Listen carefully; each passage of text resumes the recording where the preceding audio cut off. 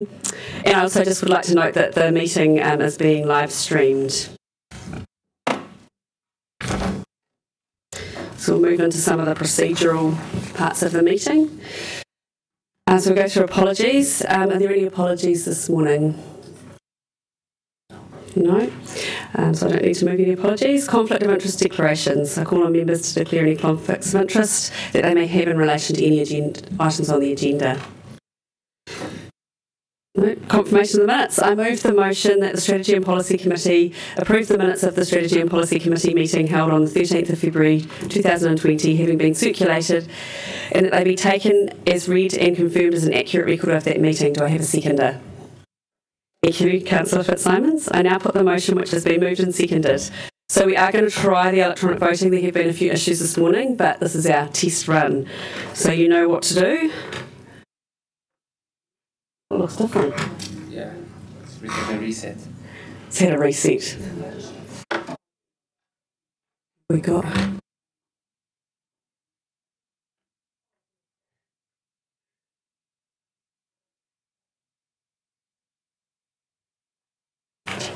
Can do that after public participation. Can I? Okay.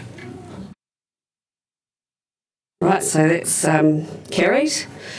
And I don't have any items that are not on the agenda. So we're going to move now into public participation.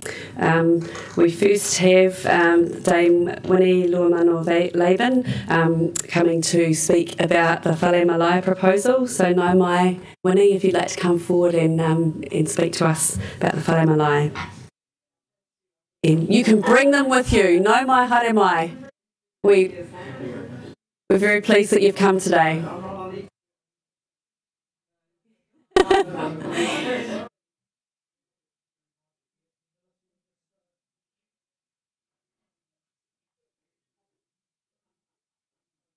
Has everyone got a seat?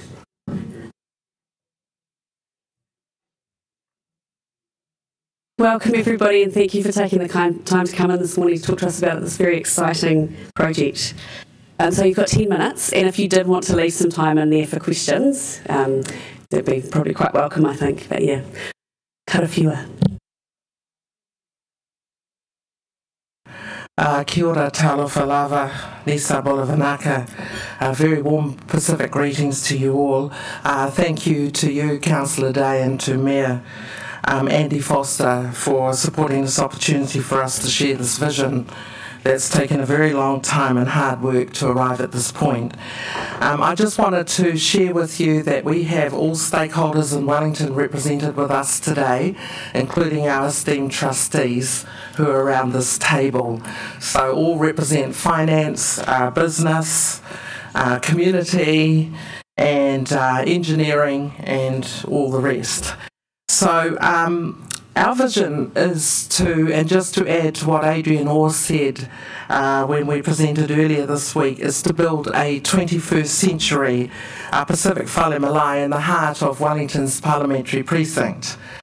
A Fale Malae is a sacred communal space for Pacific people. A Fale Malae in our capital city will provide a point of reference and a place of belonging for all communities across New Zealand and the Pacific region.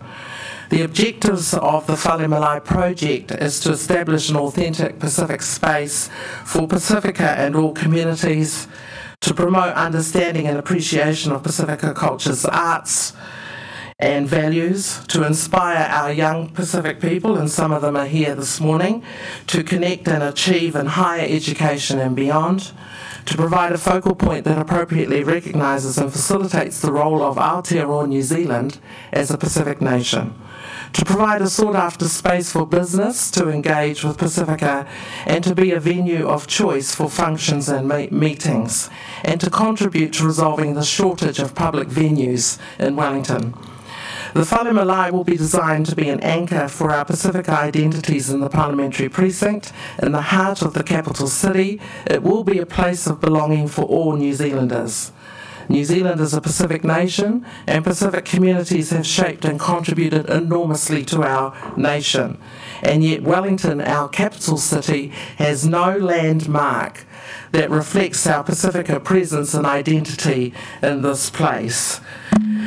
So the Fale Malae complex will have the capacity to host also conferences, international meetings, specific forums, educational, artistic and cultural events for our city, for university, for government, private sector and community organisations.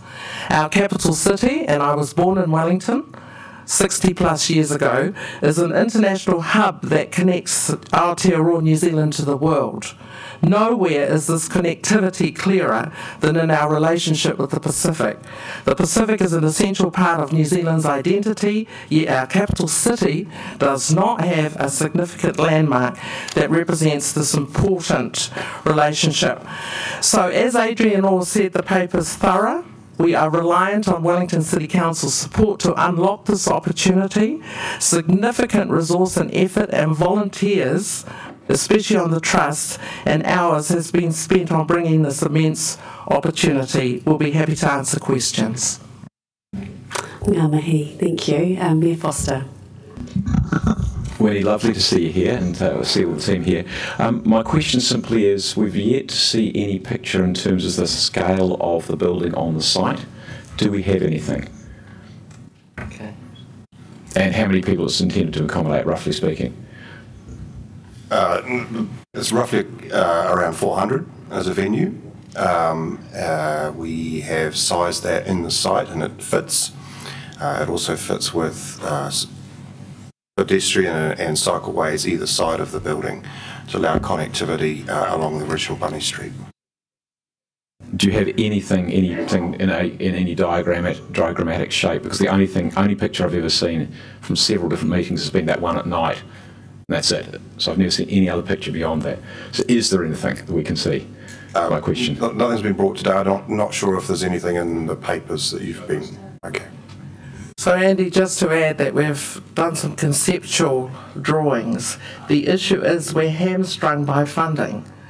MCH are sitting on 10 million that we've put a capital bid, a bid in, and the university also, because they're waiting on a letter from Wellington City Council to support the Fale Malae in principle, and we need to pay people to further design and go to market on it. I get that. It would be helpful if you could show us the conceptual drawings. It would be nice. Thank you.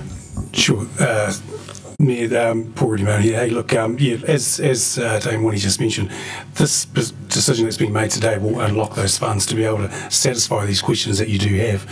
In the development stage, which WSP, Opus have been working on, the conceptual side's there. Basically, we're sort of thinking about 12 months to be able to do that development of that, and that's really what we're asking for here. I feel that it's a low bar at the moment. If we can get to unlock this through MCH as well as Victoria University, it'll be able to answer all these questions that you have as well as we. Thank you. Councillor Fitzsimons. Yeah, you talked about how long this has been in the making. Can you just kind of expand on that, and also just outline what the risks would be if the council didn't go with that in principle support that you're asking for today? We all know that Aotearoa New Zealand is a Pacific nation. We don't sit in other oceans but the Pacific. The Indigenous people are Maori and they're Polynesian, they're Pacific. New Zealanders are Pacific people. We are hamstrung because we have worked so hard and for so long to get funding from central government and the university. All we need is a letter from Wellington City Council to support the project in principle, because we can't move to the next stage and answer a lot of questions that people are raising until we have the funding. Yeah, so I think the other issue too is the Pacific community have contributed enormously to this country. Whether it be working on the roads or the arts or the sports or academia. Adrian Orr's mother's Cook Island. He's governor of the Reserve Bank. So for me, it's not as if they haven't contributed to a country which is a Pacific nation located in the Pacific Ocean. And that's all we are humbly asking for, is support from the Wellington City Council for a letter in principle. Councillor Calvert. Thank you. But as I understood, it's not just about in principle that a Fale is established in Wellington City. It's actually on the particular site of Bunny Street. Is that correct? I mean, what would happen if we said, look, we agree in principle, we'll support a Fale in Wellington City, But if we said, but not on Bunny Street, what would be the impact of that? There's no other site, Councillor Calvert, but Bunny Street. Okay. And just one other question. I just wonder whether Vic Uni and the Ministry are sort of pushing it back onto us. They could release funds now for you to be able to provide some further design to give us a level of comfort how it might fit in that space or in that precinct. Is there a possibility that they could release some funds for you at least to be able to provide some worked up drawings? Good morning, I'm Lise Montgomery, CFR at the University. We've already committed and invested 400,000 to date, and if we can receive additional in-principle support today, there will be another tranche of investment made by the University. Ministry of Culture and Heritage have been very clear they are looking for the in-principle support from Wellington City Council as support for our central government bid of $10 million, and without that they are highlighting that there's a very high risk it won't proceed. Can I just ask, could you just explain what the 400k that Vic Uni spent on? It's all the initial geotech, initial thinking on design, business case and support. We've put, in addition to the free labour of my fellow trustees, any form of consultancy, initial legal advice, anything there has been to date funded within that. Kia ora. I do have a question too. So I think people may not be aware of how much community support is behind this. I'm aware looking at this, but which is fantastic. Look at all the waving, and I know that we're going to hear from the next group is going to also probably be talking to us about that. But from your perspective, this goes in a wide direction as far as support. Can you speak to the support and the sort of, I guess, the feeling in the community around this project and what it's bringing for the Pacifica community? Okay. Why don't some of you speak? Good morning, Karen Rangi, trustee.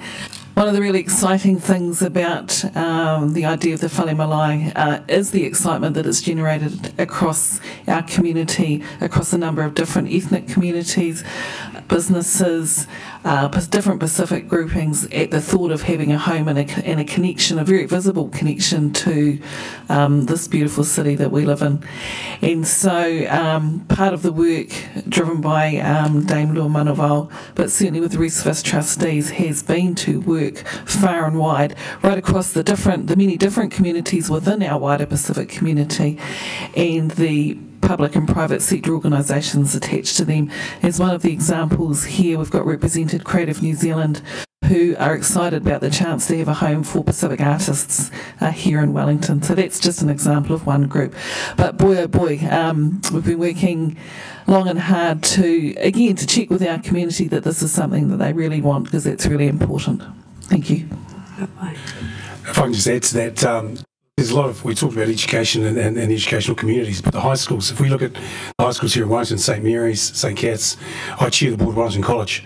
And just a quick story for you is, every year for the last 4 years, there's been a noho marae for the Māori students. We have 10% that are Māori. So 185 boys go to noho every year, and we go around all the different marae. This year we did Oranga marae. Last year we did Wainui. The year before that we did Pipitia, which is fantastic. Our Pacifica boys, which is 95, went to Kaitoki for the 3rd year in a row to camp. Now there's nothing wrong with that. But the sense of belonging for our boys to feel that this is who we are, what I do know is it will make a difference for all of these colleges, just to be able to have a home where they can go to, that they can sense that this is who we are. The second part that I want to add is around the business community. I chair the board of Wellington Pacifica Business Network, and currently we've been very fortunate to be housed at the Whariwaka, which has been fantastic, and the iwi have been very kind. But for us to be able to have a house that is one of ours, that showcases who we are, our cuisine, our culture, would be absolutely amazing. And the success of the Whariwaka, as you know, my company runs the Whariwaka, the point of difference is that it is cultural. And that's why we've been very, very busy. And I believe the Pacifica Fale will be exactly the same. So that's just from my side. Kia ora. Kia ora. Hello. The other thing, oh, sorry, Simon, you go. Okay, Simon Tyler, I'm a trustee. I run a superannuation fund and have been in finance all my life. The world has changed. This is a big partnership where the City Council, the Ministry of Cultural and Heritage, the University, and businesses will want to be involved with this. The code of conduct and culture of the finance industries have been terrible over the years. They will want to contribute to this. So I'm very confident that when we have to raise our amount of money, we will be able to go out there and do that. But it needs support from all the four people at the time, and that's where Winnie's saying today we're at a little stepping stone, because if we can't have the land, we can't raise the 15 million, which we're very confident we can raise from the business communities. And the other thing I also wanted to acknowledge is some of our church leaders behind us. The contribution via the Pacific community and no doubt other faiths to the city is enormous. The second thing is that we have from 0 to 14 the fastest growing ethnic growth rate in population are Pacific. 10% of the region growth is Pacific. So this is very, very exciting. And also the student associations at the university, they're all supportive.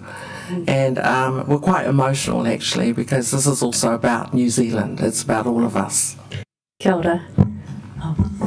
Kia ora. Priscilla, as you say, I'm a trustee in the trust, and just to clarify, I'll just reiterate what Liz said. So what we're sort of asking for is just the agreement in principle of the council to progress further discussions. So of course any final decisions on appropriate sites and agreements in terms of the land will still take place as part of the normal consenting processes and other agreements between the trust and the council. So just asking for that agreement in principle so that we can do those next steps. So thank you. Ka pai. Ngā mihi mai aha ki a koutou. We have run out of time now, but thank you very much for coming in and for telling us a bit more. Again, we appreciate that many of you came in on Tuesday as well to answer our many questions, so thank you.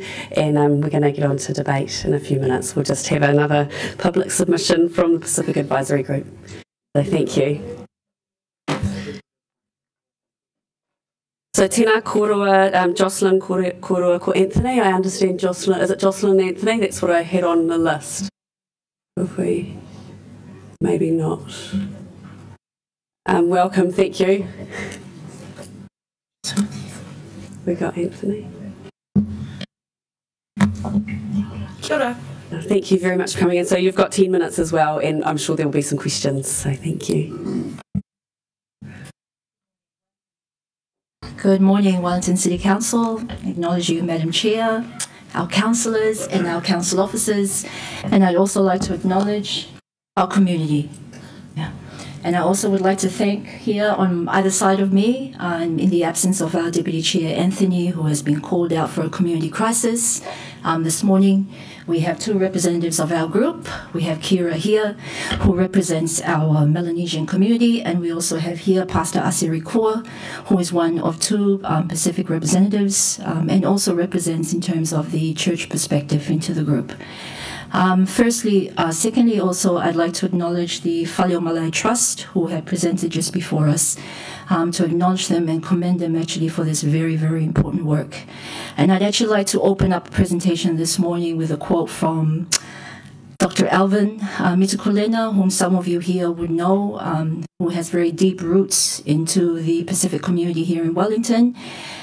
He's saying, thank you for the opportunity for us to be able to come to present to you an issue that has been very close to the heart of the Pacific Advisory Group for a very, very long time. And I truly thank our community members who are sitting behind us. I say Nisambula Vinaka to you, Talufalava, Malolele Kirana.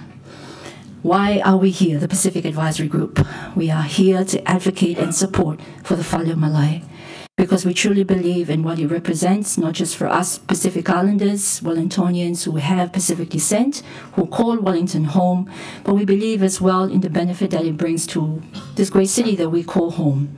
So we are here seeking, supporting the Fale Malae Trust, that letter of support in principle for us to continue as part of the Wellington City Council to allow this thing to follow through. As you all know, this is actually, I think, the second time that we have presented, Pacific Advisory Group, our support for Fale Malae, that we are one of many Pacific Island groups that have supported the Fale project for many, many years.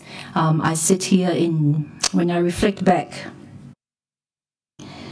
there are many advisory groups, specific advisory groups that have sat here before me, many chairs that have sat here before me, and they have also, to previous mayors and deputy mayors and councils, have conveyed our deep-rooted heart for this project and why we need to have the Fale here in Wellington.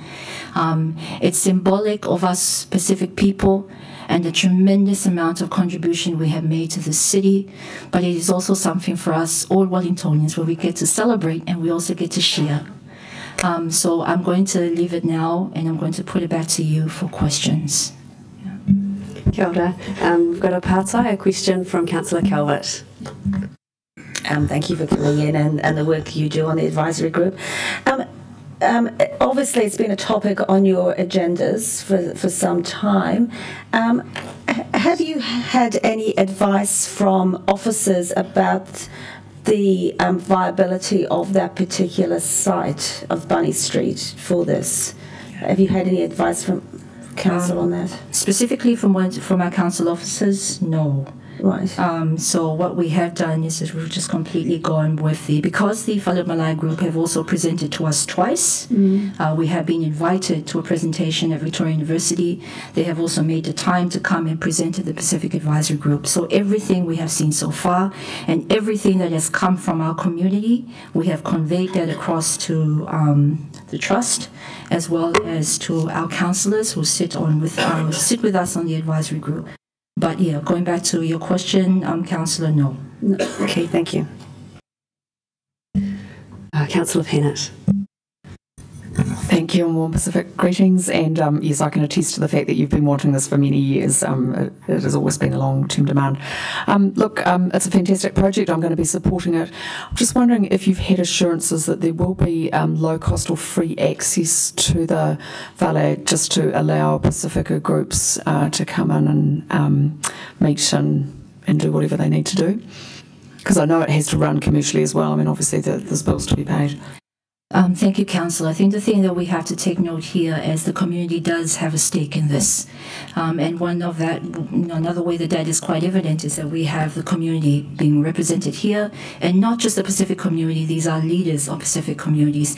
These are people who have long standing and are highly respected in the communities. I think if we were to have the community here, we might need to take up the entire floor and maybe a bit more. So I think going back to that, if you look at us, that we're standing on behalf of and advocating on behalf of our Pacific people.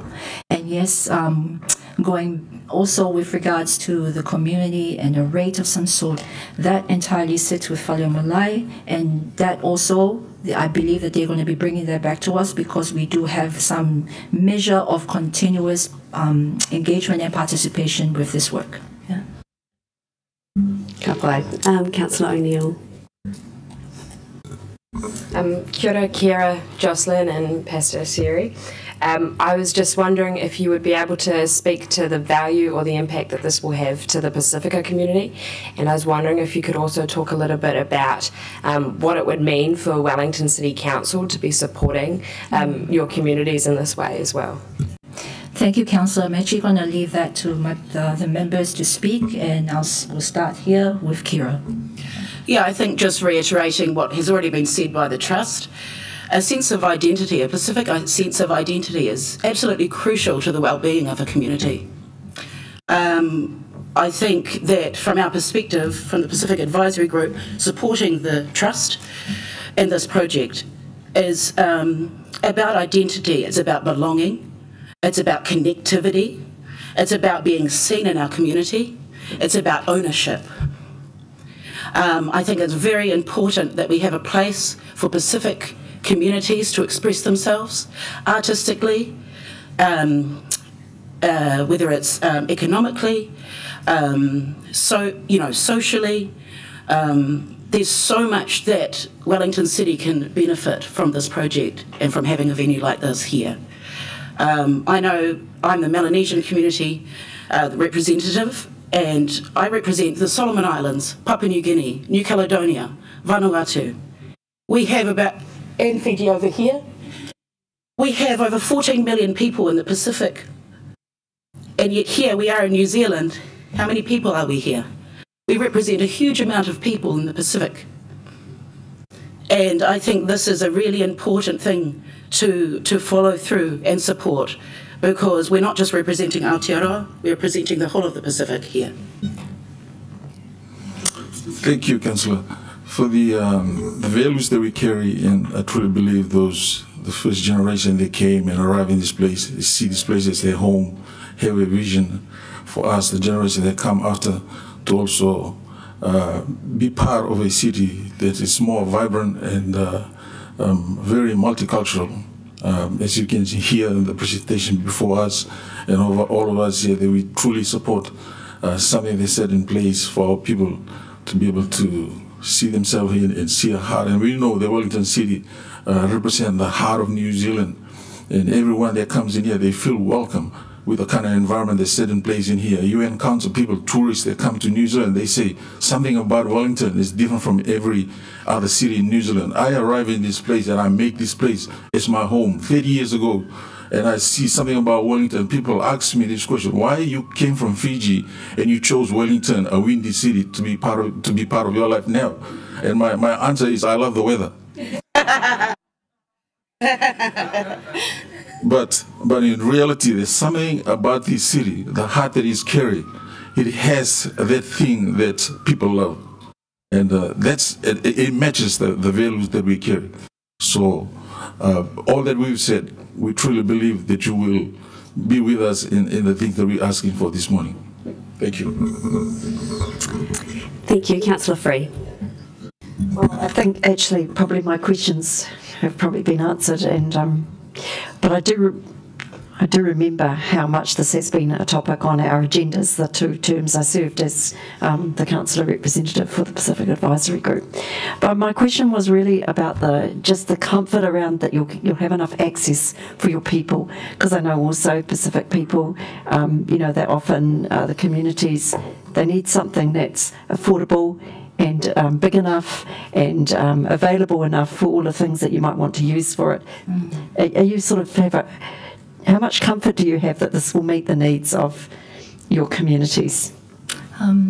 Thank you, Councillor, for bringing the question, because your question actually goes right to the root of the heart of this project, the Fale, what it represents. It's a gathering place. The context of the Fale, it is Pacifica. We look at Wellington, we're a very multicultural, very diverse city. Even within our own Pacific communities, we have people of Pacific, Asian, and Middle Eastern descent. We're so mixed. But when you look at the Fale, and you've also heard in numerous presentations from the Fale Malae Trust, there are the technicalities and all the other high levels of the stuff that are being discussed, but you've got to hone in on the heart and the spirit of the thing, and the core of it is actually the community. So that's why we are really grateful for this trust. You know, we have this caliber of people who are actually going ahead and doing the hard yards for us in a sense, but they're carrying our voice, they're carrying our values, they're carrying our perspective right through, because at the end of the day, our Pacific way is that we are not people that entertain exclusion, we are people that are very inclusive. So at the heart of the Fale of the Malae is the spirit of who we are as Pacific people. So I don't believe that what you're asking of would be something that's going to be excluded, or let alone be separated off the Fale. Yeah? Tēnā koutou. Thank you very much, Kira, Jocelyn, and Pastor Siri Kua. Thank you so much for coming in and sharing your thoughts with us today and your support for the Fale Malae project. All right, so I need to reorder the items on the agenda on my paper. So understanding order 3.9.2, I'd like to rearrange the agenda items as follows. So we're going to start with item 2.5, which is the Fale Malae, then 2.2, which is the name change for Te Waripori Street, and then item 2.1, 2.3, 2.4, it's up on the screen, 2.6 and 3.1. We have a very full morning. I suspect we might be going slightly into the afternoon. because we also do have some people coming in to answer questions around item 2.1. They're probably already, or they're on their way in a wee while. So we're going to start with the Fale Malae proposal, item 2.5, and I'm going to ask Mayor Foster to introduce this paper. Thanks, Councillor Day. Look, I'm pleased to introduce this. By way of background, the paper's actually been requested by the Trust. They've obviously been working for some time. You've heard a bit of the background to that. It's been a long gestation to get to this point. And so, in that light, I think it's right that we actually have the paper in front of us because it gives the opportunity for the Trust to be able to take some further steps. I've been aware of this for some time. I think, Sarah, you said it's been an item on the Pacific Advisory Group agenda for many, many years, many occasions. As a councillor in the last term, I was sort of vaguely aware that there was this idea. I sort of had this vague concept of a building that kind of looked vaguely like the picture that I've seen, but no idea of location or how it fitted in with anything else. And so I met with I think it was Winnie and Winnie and Adrian, I think it was, wasn't it, at that meeting? And officers briefed me on it to say, what is this? What is this? And they said apparently they'd briefed the council previously, but several of us hadn't been here. So for some of us, it was completely new as to what it was. So that was the background for me at that point in time. So I was aware of the concept, but not of any of the detail. I just want to say congratulations to the Trust and to Winnie for the passion and the dedication you put into this over quite some period of time, and clearly it has enormous community support. I think it's a fantastic proposal, and I will come and talk to the recommendations very, very shortly. But I also see that there are significant challenges with the site, and I went along with the prospect of, to a trust meeting. The first trust is, if you're a prospective trustee, the first thing you say is, are there any risks in it? And there are risks. It's very, very clear there are risks, and the paper says that, but I'll come back to that fairly shortly. So to the recommendations. The first bit is, obviously receiving the information. Second one, supporting the establishment of the Fale Malae in Wellington. And I think we should absolutely be very strong in our support for the concept of a Fale Malae in Wellington. I think you've heard many of the reasons about that. The issues around sense of identity, very, very strong. This is a very strong wish of a large part of our community. And I think also the concepts which have been talked about, or the things which you talked about showcasing cuisine and culture, and about sense of identity, I've already mentioned, and about being a capital city, which is we are a capital city in the South, but we are a South Pacific nation, ultimately. Quite a long way south in the Pacific, but we are a South Pacific nation, and sometimes we feel very far south when it gets cold. But we are a South Pacific nation nonetheless, and I'm pleased that you're really much enjoying the weather down here. That was a reason to live in Wellington. Sorry? Yeah. Indeed. If you go through the recommendations, they're simply to say, recommendation 4 is simply to say that we're noting that is the Trust's preferred site. And then that in 5, we're noting that it will trigger a number of council processes. I think, make no bones about it, those processes actually are really risky. And there's a high chance of the process or the project not getting through those processes, in my view. And I think the paper alludes to the risks in the project. When I saw the project, the Fale picture, and I've only ever seen one picture, which is that at night picture. That's why I was asking those questions about, can you show us what it actually looks like on the site, because I actually don't have a feel for that. But I think there are some risks there, and the Trust is, I think, more appraised of those risks than they were maybe a few months ago, and this is clearly their preferred site. But I did ask officers if they can have at least a look round to see if there are any other options anywhere in the city that would do the job as well. So I think we should continue to look at those just in case. There is no financial contribution in 6 being sought, and we still have decisions to make in terms of, this is not a decision to sell and lease, or sell or lease. This is still an in-principle decision. So 8 is simply saying it's agreeing in principle for the Fale Malae Trust to continue investigating that site, to continue doing the work on that site, and then they will be able to come to a view of, yes, we can proceed with this site, or actually, no, we can't proceed with this site. But I think we need to be really clear. I mean, heart says one thing, head says you've got to be really aware of the risks of this project, and we will be irresponsible not to point those risks out. Hopefully those risks are able to be overcome, but we do need to be quite clear that they are there. I would certainly like to encourage the Trust, which is where I was going with my questions, to give us, you know, you don't have to spend millions of dollars doing a basic layout of what a building might look like on the site. Do that work at least up front, and it gives you a bit of a feel for what the building would look like on the site, so we're all well aware of that and we go, yep, that's brilliant, or yeah, there's some challenges with that.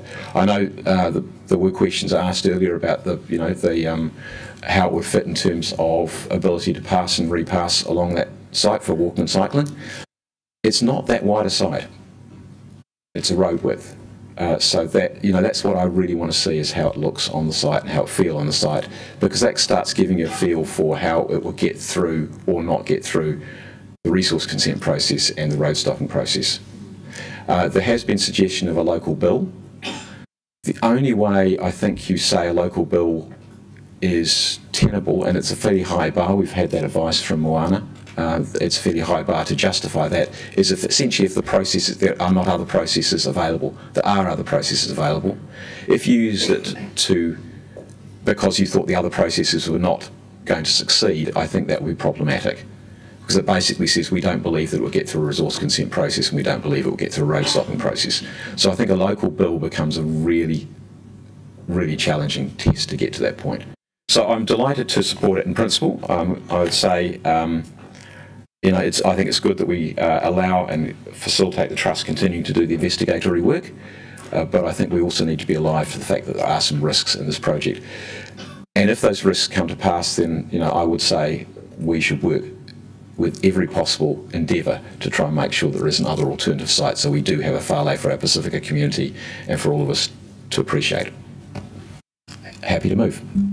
Kia ora, have you got a seconder? O'Neill, do you?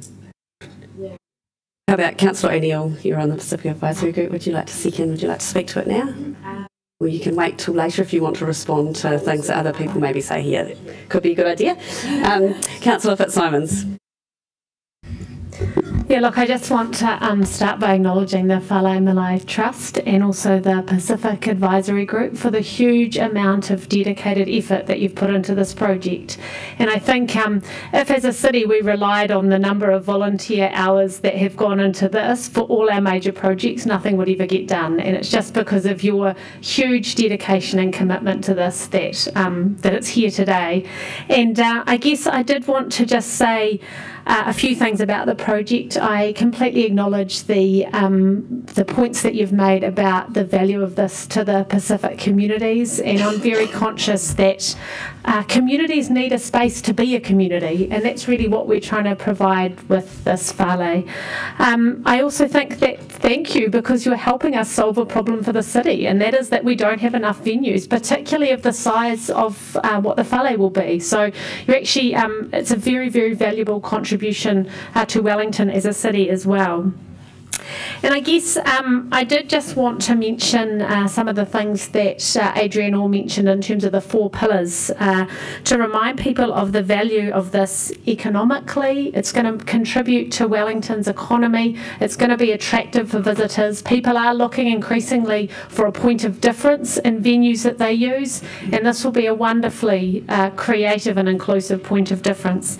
And also the environmental impacts. We know that climate change is affecting the Pacific disproportionately, and this will, as Adrian outlined, just allow a really great opportunity for people to have very challenging and difficult conversations. And also the social cohesion that this will bring. I think one of the biggest challenges facing our country is social cohesion, and the more that we can do to encourage social cohesion in our city, the better. And finally, the diversity and inclusion. I really welcome the opportunity to meet with other Pacific cultures and discuss very challenging issues facing us. And I guess I just wanted to put this in the context of some of the other projects that I've seen in my short time as a councillor. Things like the museum stand at the Basin Reserve, which people were originally suggesting could be demolished, that it was impossible to do the work required. Alex Moore Park, which was a complex capital project involving a whole range of different sports clubs that for a while looked like it was going to go off track. And also the town hall, which we all know about, had many, many problems, including budget. So I would say with your perseverance and your incredible persistence, that if those other projects can find a way through, and there will be bumps, I'm sure that with your deeply respectful and polite model of perseverance and hard work and inclusion, that you will be able to get this over the line. And I think as councillors we can find plenty of reasons why not to do all sorts of things, but what we should be doing is finding reasons to do things. And I thank you for giving us a reason to do something really great for Wellington. Very well said. Councillor Matthews. Kia ora koutou, colleagues, and I'd like to return the warm Pacific greetings to our guests, both the Trust, our Pacific Advisory Group, and the friends who have come along. Welcome to you all, and thank you for all of your work. I spoke at a forum last night about diversity and inclusion, and there was something that was said at that really struck with me. I was sitting next to someone from sort of the corporate world from KiwiBank, and we were talking about gender mainly, and it was a man, and he was saying that he identified that what he needed to do was look who was not at the table, go and talk to the people who are not at the table, and make room at the table. And it seems very appropriate to this for me, because both when I look around our council table of many, many generations, the Pacific people have been underrepresented in terms of our elected officials, but also at a senior officer level in our organisation, that Pacific people are underrepresented. And here we have an opportunity to literally make room, to make a room, to make a fale. And I thank you for the opportunity that you are giving for us to make room for you. And I just also think the calibre of the people that you have involved and the work that you've put in, and I feel I'm an optimist. I feel very confident that with these calibre of people that we will be able to work through any of the problems. I extend to you my commitment to, yes, there are risks, yes, there will be challenges, but as a council, as a councillor, I'm willing. I extend my hand to be able to work with you to resolve those in any way that I can. And really, just to say that I look forward to seeing the day that we celebrate at the opening of this community facility, and all of that hard work, and to be able to see the value that this will continue to give for our community. So thank you very much, and it will be my absolute pleasure to support it. Councillor Pennant. Kia ora and warm Pacific greetings, and I'd like to strongly support Councillor Matthews' comments about making room at the table. Dame Winnie made a humble request. Dame Winnie, you don't need to make a humble request. It's actually, I think, our obligation to do this, what has been requested today. Pacifica people have a right to be here, as do our Muslim brothers and sisters as we come up to March 15th and so on. And we need to take a strong stance against exclusion, discrimination and racism. Also, Councillor Fitzsimons, you're right, they're actually giving us something. All we have to do is give a bit of land and we get another venue. It's like the Chinese garden, actually. Instead of picking over it, we should actually be grateful when people give things to us. I strongly support the comments about the appropriateness of the symbolism, and I think that's very, very important. In other words, we have a right to be here. This is where our future. And the parliamentary precinct is a good location. I obviously have issues around sea level rise, and they're going to have to move at some point. But nevertheless, I'm sure we can get some use out of the site. For me, this is really about restitution as well. When an injustice has been done, things need to be paid back, and there have been active discrimination against Pacifica people, as well as, of course, mana whenua. So this is a way of making good. As the portfolio leader for Heritage, I'm very, very comfortable with having a beautiful new building next to a historic building, possibly problematic, but nevertheless it has got heritage significance, and I think it will add to the area rather than take it away. The last point I'd just like to make is I don't really want to hear about problems. I want to hear about challenges with solutions.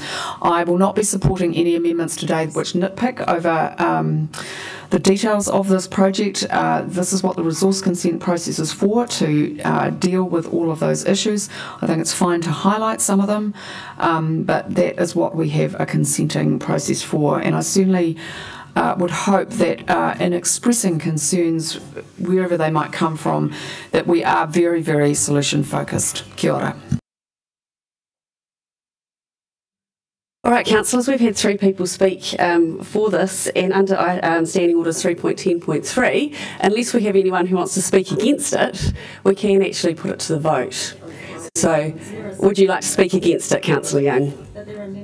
That's all right. I was just wanting to see where we were at. We can use standing orders to speed up meetings as well. So, Councillor Young.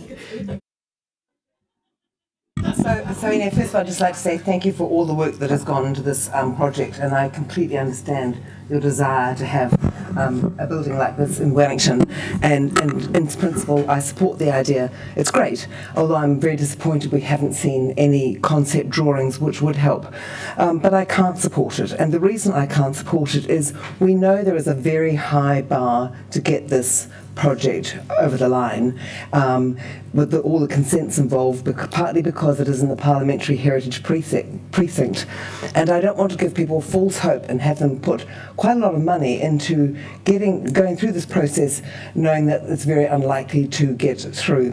I'm also completely opposed to the idea of privatising public land. This is land that belongs to the whole of Wellington. It's a street, and I don't think we can give streets away to any community. And finally, the other thing is that I believe this sets a really unacceptable precedent from the point of view of giving land away to different groups. I think it's a great idea. You just need to find a better site. So I will be opposing it.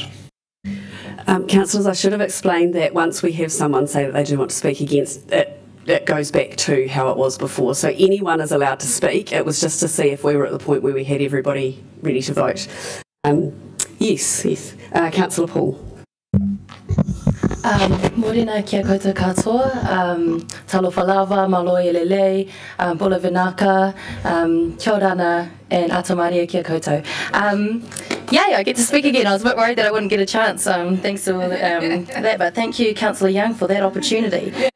I would like to say, I'd like to say, as someone who's just spent 3 long years of my life finishing my degree down at in the Parliamentary Precinct, that I would very much welcome some colour and vibrancy to the space, because it is very sterile down there. Apart from Pipitea being around the corner, there isn't a lot of life in that space, and I'm really looking forward to you guys being able to bring some colour, some culture and some vibrancy to that space. So thank you. And I do hear my colleagues' concerns around the different risks that come associated with this project, but I know you, Loa Manuwa Winnie Laban, and I've worked with you on projects, and I know your mana and your determination to succeed, and I trust that. I know that there are people on this trust who are incredible people who have been able to make miracles, and so I don't have any falter in my confidence that you'll be able to pull this off, and I'm really looking forward to it.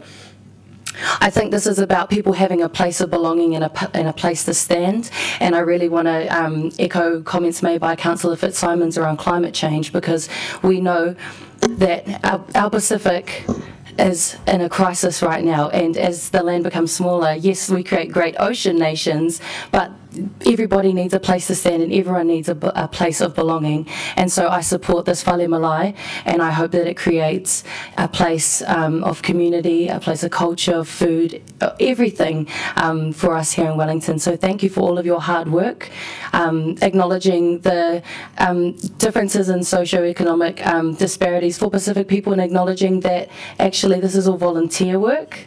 Thank you for that. Thank you for this work that you do for all of us.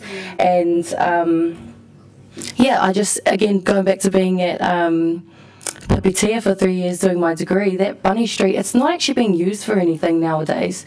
You know, there's nobody uses that space. Hardly anyone sits out there. You know, you cross between the two campuses and you're lucky if an Uber doesn't, you know, hit you with a near miss. So I'd welcome a better use of the space, and moreover, such a beautiful cause. So ngā mihi nui kia koutou katoa.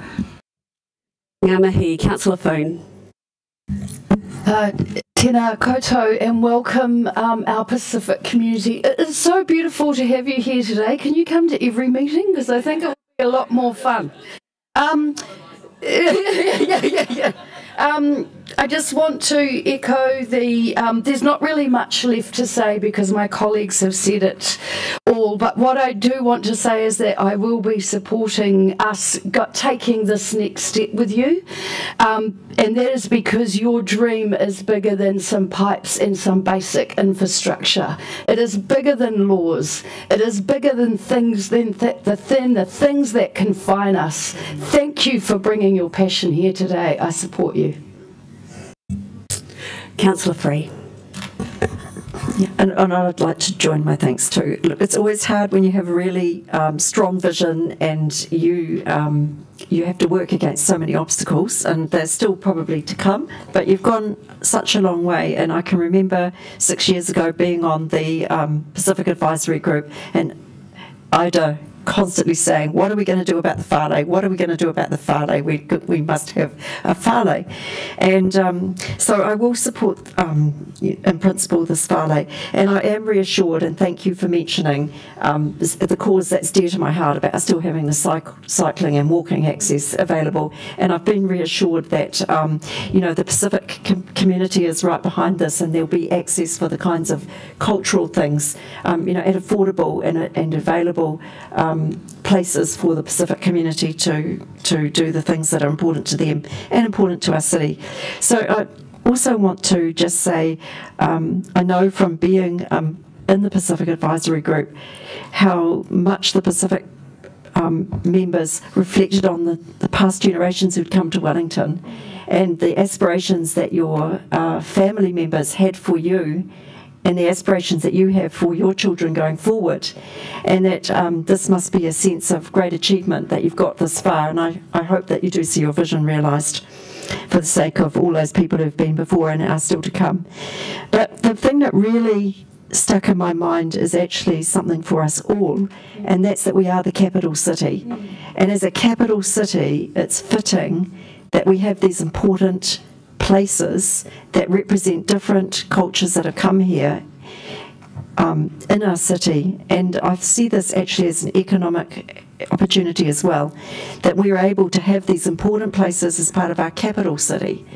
It's fitting that we have them and that we celebrate them. And someone said to me, oh, you know, what other ethnicities might want a place? And I actually said, bring it on. Yeah. Let's bring it on for everybody to have their place and to celebrate the vibrancy that actually can bring to our city and the economic and social opportunities it presents. Now, I did have a small amendment. I hope it's not too late to bring it. And I'm actually kind of hoping that we can just accept this. It has gone through some discussion with, I think it's, can you please help me with the name? Because I'll pronounce it wrong. I'm not sure who you think has... Retimanu might have had a conversation about it. Is that correct? It's had some approval that we made sure we've got it right. One thing I did notice about the paper is that normally we would have Treaty of Waitangi implications in our papers, and it's not here.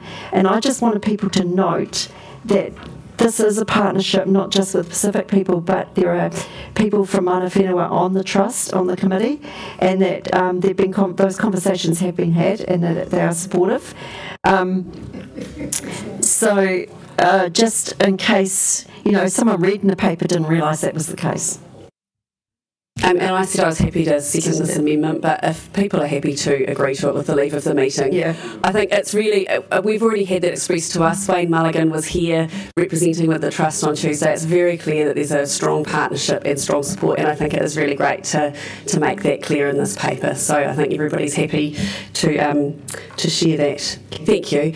So I'll speak now. I think everyone has actually already spoken really well about the benefits of this for our community, and I too want to acknowledge everyone who's come today to support this, and I particularly want to acknowledge you, Dame Winnie Laban, for your passion and drive and your positivity, the way that you constantly remind us of what we can be doing to do better for our community, and I really appreciate your leadership and the amazing group of people that have wrapped around you. The diversity in that group is absolutely stunning. To see what we see here today and the support is it's very compelling, a little bit emotional actually, and I'd like to acknowledge Jocelyn and the Pacific Advisory Group for the amazing mahi that you do to support your communities. It is a big job and it's a big responsibility, and I really love the fact that you are partnering in with the Trust and really making sure that all of those voices are heard, so thank you. I think, we have heard about the risks this morning, and I think the thing we have to acknowledge as a council, it's our role to help to work through those risks. It's our job to support and to guide. And Councillor Fitzsimons was very right when she pointed out the number of other projects that we've had, which probably some of them have been even more challenging. I think the town hall was probably one which people wondered if they were ever going to be able to figure out. And Council managed to figure it out. So I feel quite confident that Council will be able to support and to make this work. So I feel really positive. I feel optimistic too. And I think it's true, dreams can be bigger than the problems, and we can make that happen. So totally happy to support and can't wait to see the shining lights down there in the future. And our next speaker is Councillor Calvert. Thank you. I'd just like to thank the Trust and the Advisory Group and the community for coming in. I've spoken to a couple of you, and this is not an easy decision. It is quite a challenging decision. As some of you will know, I sometimes do think differently to my colleagues. But it's one that probably kept me awake a little bit last night about how I was going to vote and what sort of things I needed to consider. So it wasn't a black and white decision for me. I absolutely support the establishment of a Fale Malae in Wellington City as the capital city of Wellington, and to acknowledge the contribution and not only the past but the ongoing contribution of the Pacifica and Melanesian people to our country and to the area of the Pacific nation. So I will support the establishment of a Fale Malae in Wellington City, but I can't support it at this stage on Bunny Street. This obviously conversation has been going on for years, and I can't understand why we have not put any money into investigating the possibility of that site. It doesn't seem that we put any resources in. And look, I know it feels really good for people to support it, but actually we're governors here, and we need to make sure that we are, we talk about robust business cases. We talk about having the information in front of us to make a decision. We don't have all the information, I believe, in front of us to say, yes, in principle, we support this Bunny Street site. It is part of a precinct, and it's even part of a broader precinct. If you take into account around the railway station, we have transport links that are still to be designed and developed, and a transport hub as part of our Let's Get Welly Moving. We talked, councillors have talked about what a sterile space the Bunny Street is currently, and we could make better use of the space, and I think we probably could. Do we need a park? We don't have a master plan for that site from a council perspective, for a city perspective for the residents, and one of those opportunities could be a Fale, but it may be something else. And I think what we're confusing here is the benefit of establishing Fale Malae here in Wellington City, as opposed to where it should be. We talk about, well, this is all going to be sorted out with the resource consents, but that's on the basis of the land being available. We've talked about how we've supported other projects which had lots of risks, Town Hall, Basin Reserve, but that was all on existing land that actually was purposed for those type of venues. So this is actually a road. We don't have a plan about how we would like to see that being used in the future. I don't know why we're not putting our money where our mouth is. Everyone's in support. Why aren't we funding our officers to do a piece of work and then come back to us on the viability of the site in terms of a conceptual? Would you like to move an amendment? No, because I did think about moving an amendment, but actually I'm disappointed the way the papers come to us with very little information to start with. There's not even a picture. There's not even a picture for the media to be a report on and say, hey, this is what's being proposed. What do you think? Everybody's missed it, and we can't even share anything. All it is a word. Or a line. So, and I'm not going to move an amendment because you just probably all voted down anyway. So,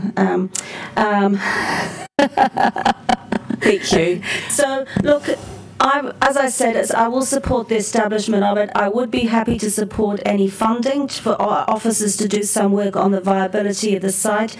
And this is not resource consent information. This is about actually how do we envisage this whole area of Wellington looking in the future, and considering whether that's some of that area could be made available. So there's not enough information, so I can't support in principle the site of Bunny Street.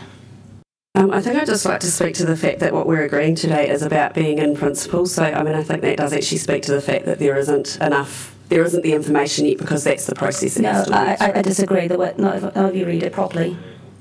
Would you like to speak, Councillor O'Neill? Yeah. Kia ora, and firstly I'd just like to really acknowledge the Trust, Dame Winnie Laban and the Pacific Advisory Group for your tireless patience with the council on this one, and particularly your resilience in the face of sometimes really difficult, potentially ignorant questions that you have received over the last few years. This has been an incredibly long battle for a lot of you. I am really, really proud to support this paper today, and I am proud to do this as one of the councillors that has been able to work with you on the Pacific Advisory Group. Throughout this discussions, we've had many, many briefings since coming into council. Even as a new councillor, I feel very well informed of the risks and the steps that you've taken in order to answer these questions as well to the best of your abilities. On Tuesday, someone spoke about this project as a potential way to light up an area that is often a dark part of town at night that doesn't feel welcoming, it doesn't feel like people have a place to stand. I am moved by your words on community today, as I often am, and I just wanted to repeat something that Pastor Asiri said, and it was to see ourselves here, to have a heart in the centre of the city, to have a heart. And I think that speaks to the movement behind this project, the community that you've got wrapped around each other, and the significance and the privilege to be able to have a building like this in Wellington. In 2020, we can speak to a council that should be supporting our Pacifica community. This is an aspiration that everyone in Wellington feels that they have a place to stand. When I first came onto council, I saw a whole bunch of communities locally and across the nation that felt like they often don't have a place to stand in a city, and if there's one thing that I want to achieve, it's to make sure that we have our communities that feel safe, that feel like when they put their feet on the ground that they can look around and they can see that this is your city as well. I'd like to echo Councillor Matthews' comments about making space at the table and room at the table, and I ask councillors to look around now and to look around our executive leadership team and the advice that we're often given, and to really appreciate the tireless efforts and information that you've lended to us. I'd like to reply to one of Councillor Calvert's points. The Fale Malae is not just a word. It is a significant cultural place in Wellington. It is a significant community project. Sorry, what is your point of order? Well, that you're misrepresenting me. You did actually say that, so it's not accepted. No, the point of order is not accepted. It was out of context. It was my sentence was about the site, not about the Fale Malae. Chair's decision is final, and you did say it was just a word.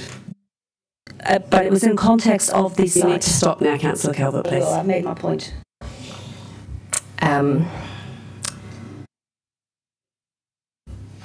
To reiterate the importance and the opportunity that we have at this table today, and I would strongly encourage my colleagues to vote on this paper for in-principle support as well, so that those really in-depth answers and case studies can be brought as well to this table, and you can hopefully look fully at all of the answers and information as well. Lastly, just to say a huge thank you, and to leave my other governors with the thought that all of these other projects that Councillor Fitzsimmons spoke about, I do wonder whether we would be asking the same nitpicky questions if the university alone has just decided to build another lecture on Bunny Street. Yeah, right. But my heart is with you today, and I'm very, very pleased to support this, and I do hope that we can continue for the quest for more answers to some of your questions as well, and thank you. Cheers. Okay, Councillor Rush, did you want to speak? I was proposing an amendment. Oh, have you got a seconder? It was a handwritten one, so it needs to come up. It's coming up now. Oh, well, I hope you like it. This is a simple amendment to strengthen paragraph 7, and I'll just set out a few reasons for that. First of all, I really appreciate you coming in, very excited. As a rugby player of 40 years, I've had a lot of interaction with you and continue to do so. I think this project has potential to add tremendous value to our community, but it's very unclear as to how that might play out. I'm, as portfolio lead for infrastructure, including water, I'm very concerned that the underground network will be a tremendous barrier. But as we've seen with the town hall, those barriers can be overcome with a lot more money, and that is a real concern of mine. I am surprised that the papers are somewhat incomplete. We're talking about this being a very dark part of town. I don't even have a sketch of a map where it is. As a student of Vic University currently and last year, is it somewhere around Rutherford House, Government House? I don't know. But anyway, I am quite concerned that the recommendations will put the Wellington City Council in a very difficult position should it not wish to go ahead and support this project. I'm also concerned about Let's Get Wellington Moving and the impact. But nevertheless, I think that the calibre of people that are presented to us and the trustees and the volunteers scream out to me that this needs to go another step further. So my amendment is simply to put in your mind that we will be looking at this more closely when your feasibility studies have been proved up, and we can have another look and we can understand what sort of commercial structures might be involved in the transfer of land. But I suspect that actually the value will also say to us that gifting it will be a satisfactory outcome. So. Thank you, Councillor Wolfe. Do you want to speak? Yep. Thank you, Councillor Rush, because I think that what you've achieved here is giving us the ability to show that there is this is not a sale and a lease agreement, and that we're not giving expectations that false expectations. It secures things.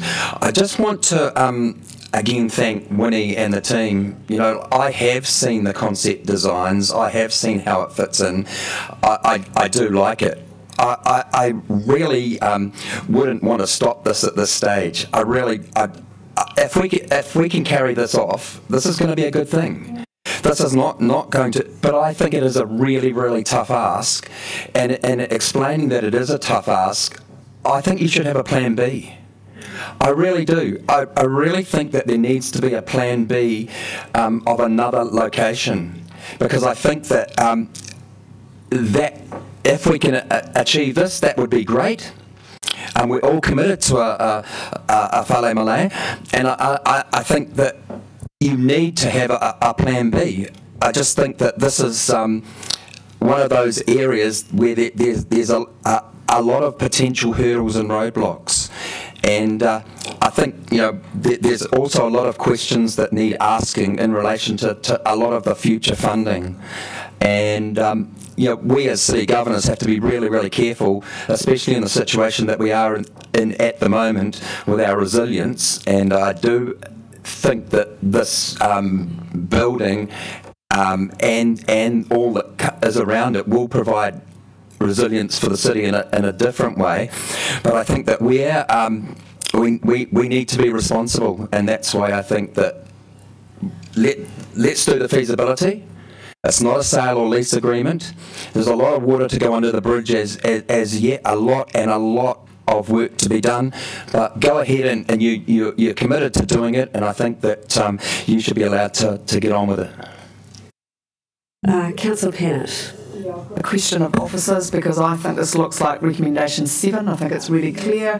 I think it looks like, speaking ex-councillor, it looks like an attempt to just make it a bit more difficult. And I actually, so from our understanding orders, really, given it's so similar, can that? Thank you.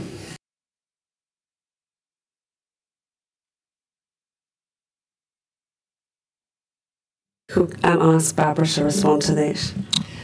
Through you, Madam Chair. I do agree you could interpret this this statement to have similar meaning. I understand the question being asked about the evaluation of the gifting of land and the implications of that versus the regulatory process, and I think the organisation accepts that advice will be important at the right moment.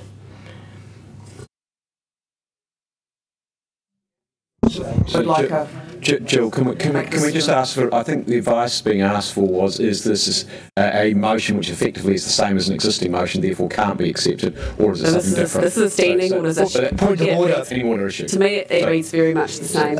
Can I make a point of order? This is supposed to be a replacement of paragraph 7, not an addition to it. Councillor Rush, but the question is whether your replacement is effectively replacing like for like. Because it is very clear, and so we're just looking at standing orders and checking, because it does read to say the same thing.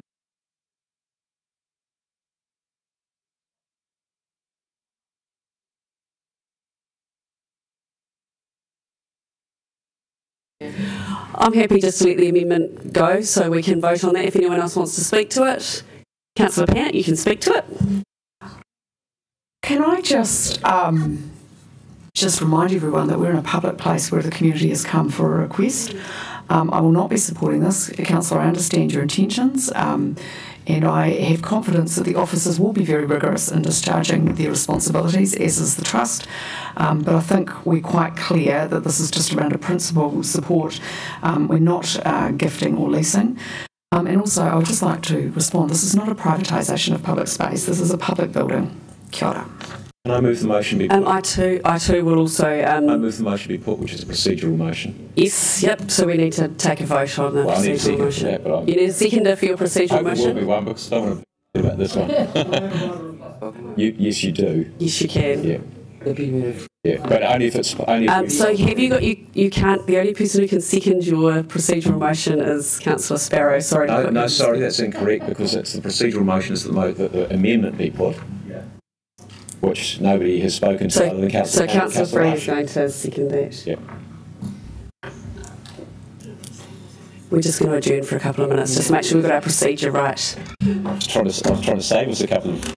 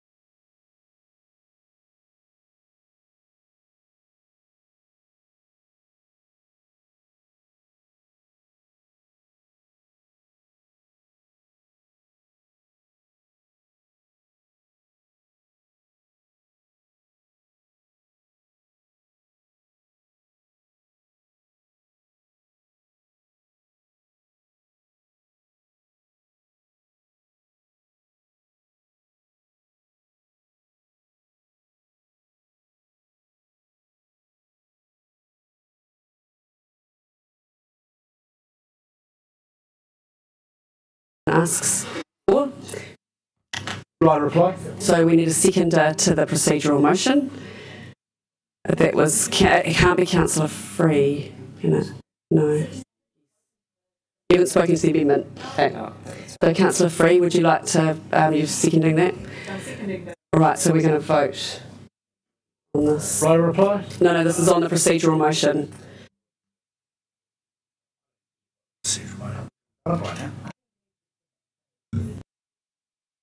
So this is voting on whether we accept the procedural motion to put this amendment to the vote. We're just working out if it's 50 or 75%. Yeah, so the debate could continue. If we vote down the procedural motion, then the debate can continue on this amendment.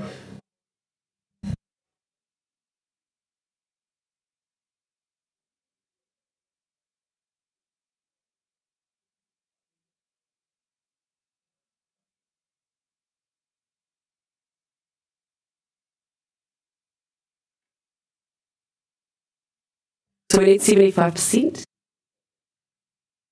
which we have. So that means that we're going to put this to this amendment to the vote, but you do get a right of reply. I just need to remind you, your right of reply is only to reply to what came up in the debate, which was only Councillor Pennant. So you have to be on your toes.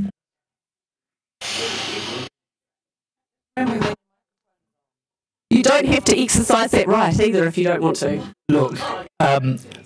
Look, maybe it's a bit of wordsmithing, but it's the emphasis. The emphasis is quite different with the amendment.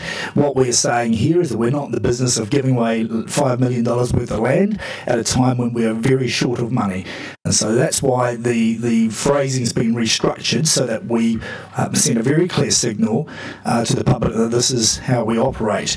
Nevertheless, as time goes on, we get the business case back and we can actually see a sketch and so forth. It may well be that it sells itself for a gift, but for now, the emphasis here is on strengthening the council's future debate around how this land is transferred and used. Right, so we're now going to put this to the vote. If you're in favour of this amendment, press the green button. If you aren't, press the red button.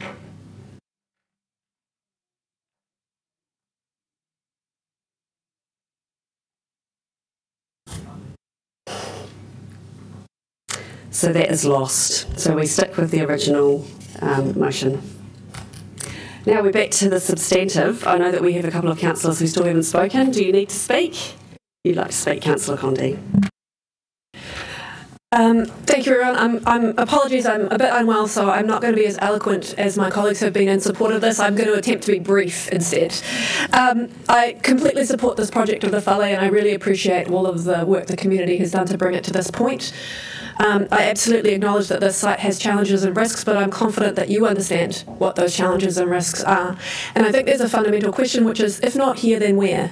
It's not like we have a whole bunch of an abundance of land in central Wellington where we could just rock up and easily find an alternative. So I completely support the idea of this might not work out and let's be thinking about a plan B. But I think if this is a possibility, then it's worth pursuing. So I'm hopeful that you'll rise to these challenges with the persistence that you've shown so far to bring the project to this point. I'm really excited to see a more detailed design once this work has been done, so that we can get further officer advice, as we've discussed, about what alternative uses for the site might be and whether this is going to be a goer going forward, so that we can make a final decision on the gift or lease of the land. So I think, I thank Councillor Rush for his amendment. I think it is really important that we're clear about what has and has not been promised today. But I'm confident that we are. I've heard during public participation that members of the Trust have also very clearly expressed what exactly it is that we're agreeing to today. And this is so that the project can move forward, so that we can get more information to be able to answer the questions that we have, so that we can see how you will rise to these challenges and risks, and we can make a final decision. So with that said, I'm just delighted to support this proposal today. Kia ora. So that's all of our speakers for today, and I'm remembering that there is an opportunity for a right of reply. Mayor Foster? I'm sure it won't be long though, will it? It's been a reasonable debate. There's a few things to respond to, so I will do that. But first of all, can I just say again, thank you so much to the Fale Malae Trust and to the Pacifica community for not only for your passion for this, but also for coming here today and in support of this. And we will get there. I've got no doubt about that. Thank you also to many of my colleagues. I think there's some beautiful words that have been spoken here, and I'm particularly picking up two concepts. One is a concept which I've always loved, which is te ranga waiwai, the place to stand. I think Councillor O'Neill, you used that in particular, and I think that is so important, that we all have a place to stand in this country and in the city. And the other one was Councillor Matthews' concept of making a room, and I thought that was a beautiful concept of making a room. So thank you, colleagues, for those. As I said earlier, and several people have said this, look, the idea of having a Fale Malae has been a long-standing desire for our Pacifica community. I'm going to pick up a few things specifically that people said. Councillor Fitzsimons, I certainly echo your comment about the value of volunteerism. Volunteerism is just so hugely important in our community in every possible way. We would not have a community without volunteering. You also mentioned a number of challenging projects, but I did want to say to you, I mean, I think the museum stand is Plan A. I think the town hall's probably about Plan X or Y or Z, because we've been through so many different iterations of that, and I think Alex Moore's at least, you know, option D, or it's certainly a different building, different size, different scale than it was originally. So a lot of these projects go through a long and tortuous process from what an initial concept might be, and also reflect that some of them don't actually make it. And one that I would highlight, for example, is the Marine Education Centre. Now, I don't know whether that's going to make it or not, but that's certainly been a long process. It won't be on the same site that was originally proposed if it happens. So some of them, it's very challenging. And the Chinese garden was mentioned as well by, I think it was Councillor Hannett. And again, that is not on the site that was originally, I think it's been knocked around from at least 3 different sites, and we are now, it's got some challenges too.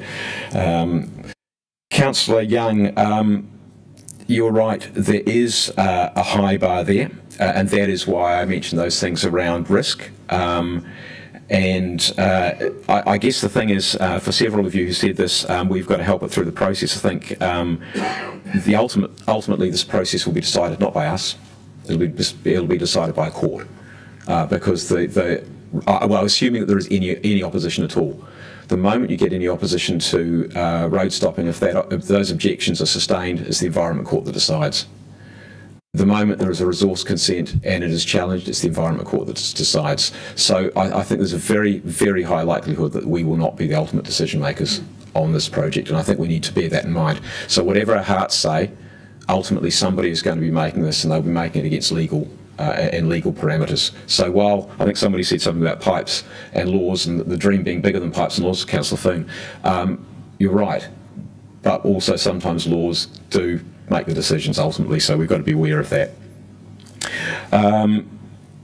Councillor Free, there were a number of people who made comments about being capital city, and I 100% agree with this. We've got to make a lot more. I've said that before. We've got to make a lot more of us being the capital, and it is fitting that we have these important places. I completely agree with that. And I think also that the Whairawaka has been mentioned in some of the discussions. It's absolutely fantastic. It's a fantastic location now, much more so than it was at the start, as a place of culture and celebration of Indigenous culture. I think that's really special.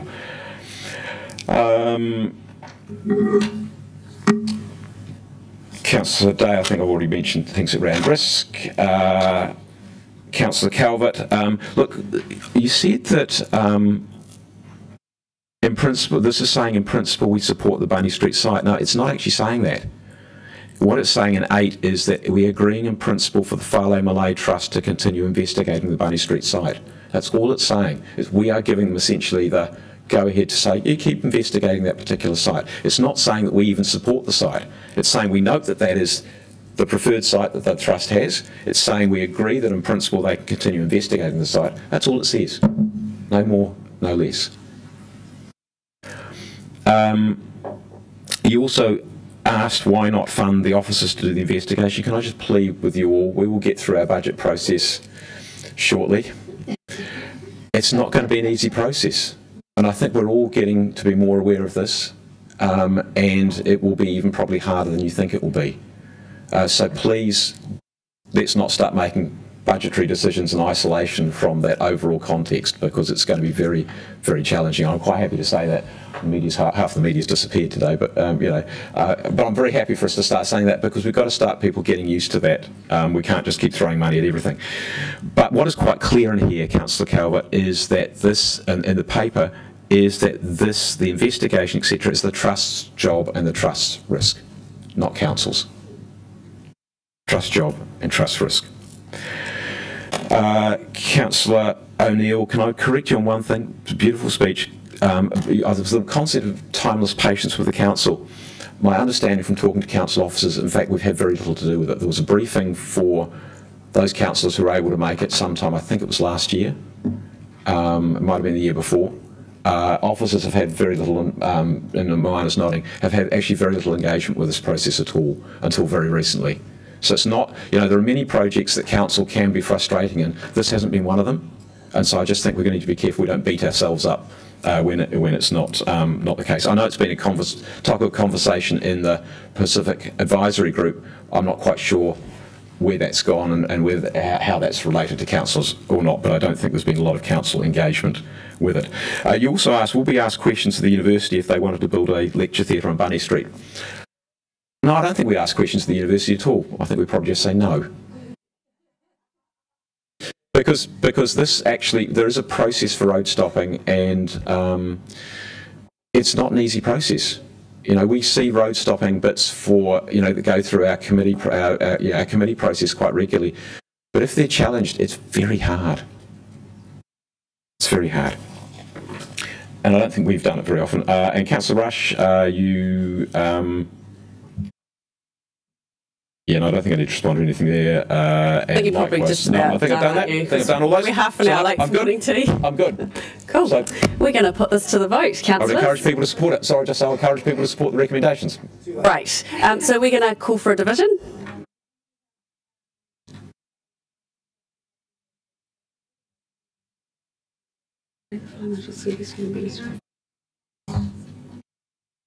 Would you like to have 8 taken separately? Okay, we will do 8. In fact, maybe we should do the other ones first. Can we do all the others first? Yeah, and then we'll do 8 last. So we're going to do 1, 2, 3, 4, 5, 6, 7, and 9.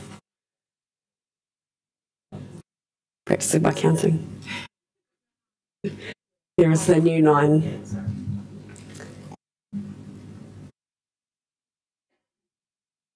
So voting is open.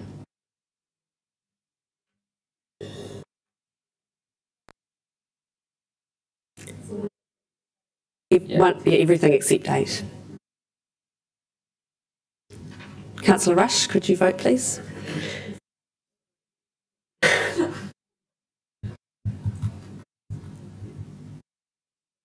So it's carried.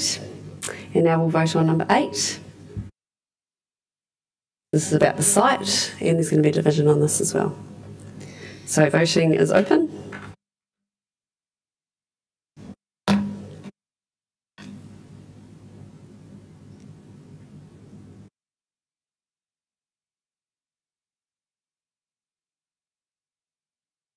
And that is carried.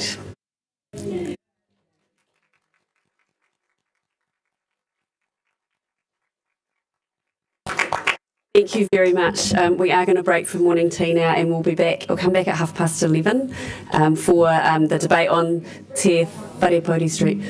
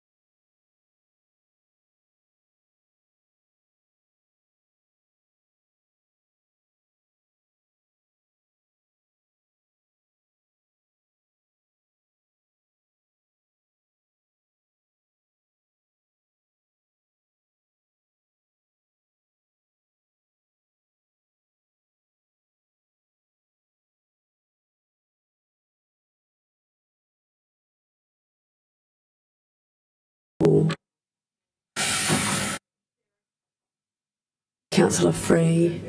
Can anyone just duck out the door and see if Councillor Paul is just outside?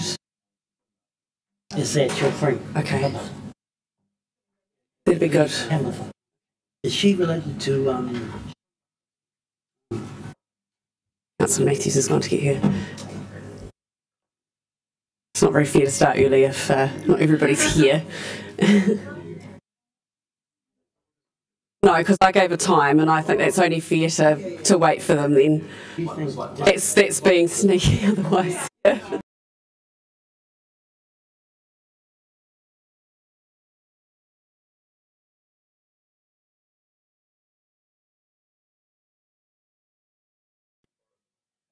Okay, so we're now going to move just to councillors, if you want to move to the to item 2.2, which is on page 25. This is the change of the name, and I don't even like saying the name as it is because it's not correct. But so we'll talk about that now, and I'm going to invite, we have here with us today Mark Tioni, who came on Tuesday and shared some beautiful whakaaro with us about Te Atiawa and Poneke, which was very helpful. And we also have his daughter Miriama Tioni, who is very dear to me. I worked with Miriama last year through the Tuia program, so it's lovely to have you both here representing your people. So I'm going to pass to Mark to speak first. Okay. Ti hei Māori ora, ka wakarongo ake ki te tangi te manu nei a te mā tui ia, tui runga, tui raro, tui waho, tui roto. Tui te heretanga karonga te pō karonga te ao, tui te mokatanga te tāke mai, ia waiki nui, ia waiki roa, ia waiki pāma mau, ta ono ki wairu, te wai au ta marama e rongo wakaerea ki runga ai. Tēnā koutou e tēnei koutou te kaunihera, nā me iki o koutou, i tama anō Māoan, ki a koe Jill, tai tura ki a koe e Andy, nā mihi kia kōrua, nā mihi kia koutou, ki a rātou e wakarongo mai nei, mai mai Poneke, ne mihi atu. Thank you again for allowing us this time, and I'd just like to say on behalf of the Wellington 10th Trust and the Palmerston North Maori Reserve how much this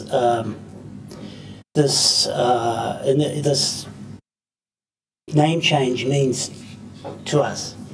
I've already sort of outlined in this week about the historical value that it has, and also to the position that the person, Te Waripori,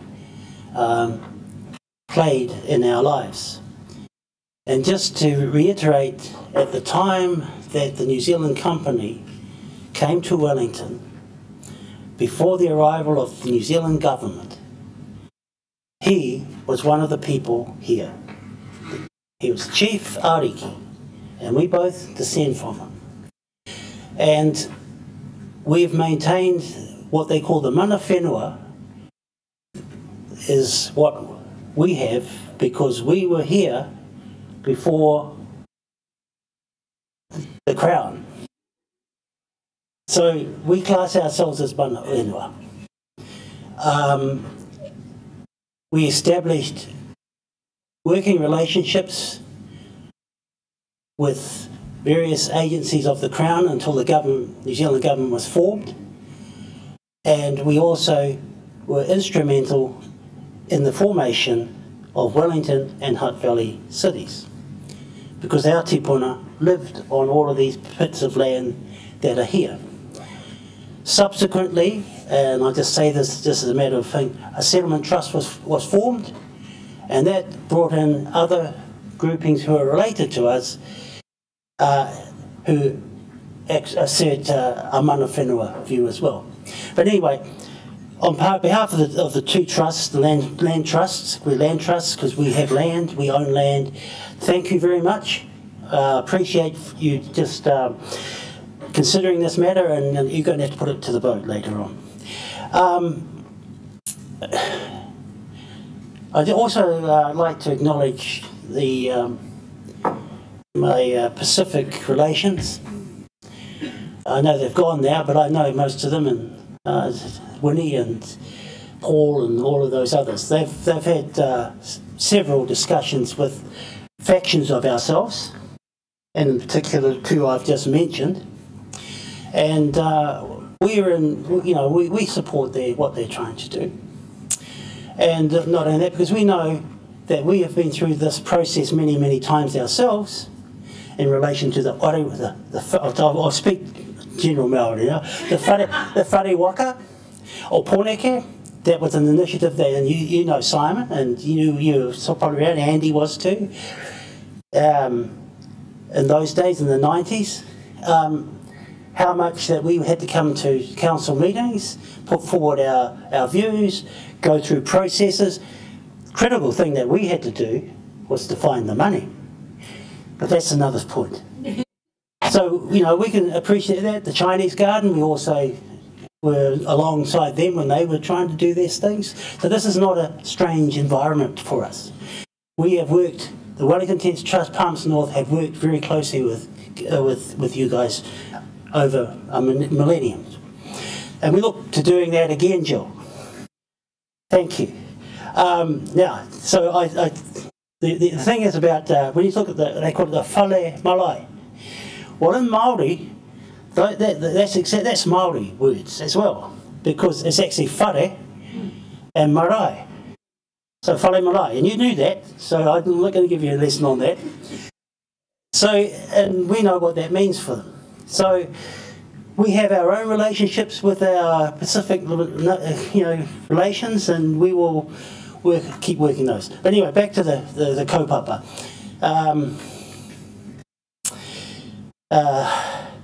Anu Smiler was here. He's the chair of the Wellington East Trust. He's also working on Māori land law. He had to go back to his work, and he gives his apologies. Liz Mellish, chair of Palmerston North, is their 50th wedding anniversary is on Saturday, and she's gone home to do some cooking. So, you know, but you know, most of you people will, a lot of you councillors here will have met Liz and perhaps and Anu.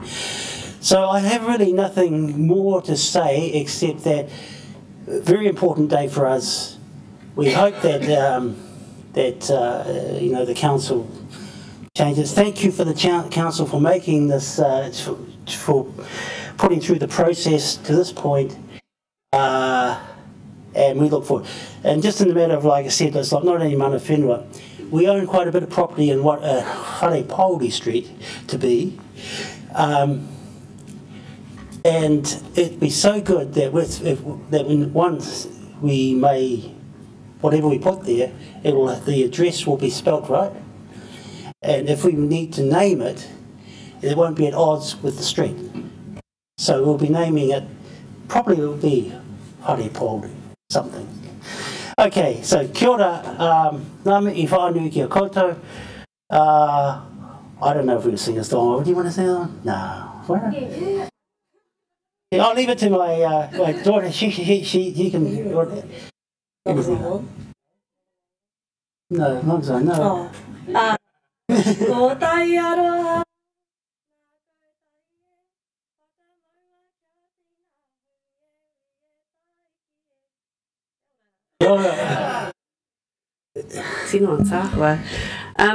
So it's with great pleasure that I present this paper today.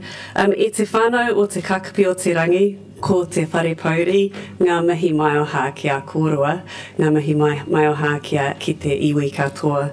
Tēnā koutou e te iwi I runga I te kāranga o tēnei rā, te whakatika, whakamana, te ingoa o te rangatira, te Waripori. So thank you so much for coming in today and taking the time. And for Mark, that's 2 days this week. You've come in and given us your time, so thank you. And shared your experiences and your knowledge, which I know is a huge knowledge, which we can definitely benefit from learning from. So yeah, thank you, and I also want to acknowledge Anne and Holden, who also came in on Tuesday. It's wonderful to have those interactions and that support. I think the first thing I want to acknowledge is that we're all learning. These, you know, through these processes, our learning is going up pretty quickly, but we can always benefit from more information, more knowledge, and from accepting that we don't always have it right, and that's the big part of this. I'd really like to acknowledge the officers at this point who have done a lot of research. When I read through the paper, they've gone through a lot of records to look for evidence. And unfortunately, in this day and age, we seem to need to feel that we have to have evidence other than, and this is at odds with Te Ao Māori, where our oral storytelling is the evidence. And I think that's where we have to have trust in people's knowledge and also put that alongside it. But I do acknowledge our officers have done a good job at looking for some evidence, and I thought the evidence was incredibly compelling. To see papers back in those days that have the correct spelling of the name, to me, was very reassuring. And I think the other thing that I've done over the last few days and years is to research and learn about these people who were here before us and help to pave the way for the people who are here. It was hard for them. Reading about Te Waripori, he had a really hard journey. He was hugely respected by his people. His big challenge was that he wasn't necessarily respected in the same way, and he wasn't ever really acknowledged by the government authorities for his mana within his people. And I think that that's been, Mark talked to us about that on Tuesday, about how his life ended with him being very sad, and I think that's something that we need to take on board, that the process of colonisation was really hard for the people who went through it and saw the effects of those exchanges and interactions.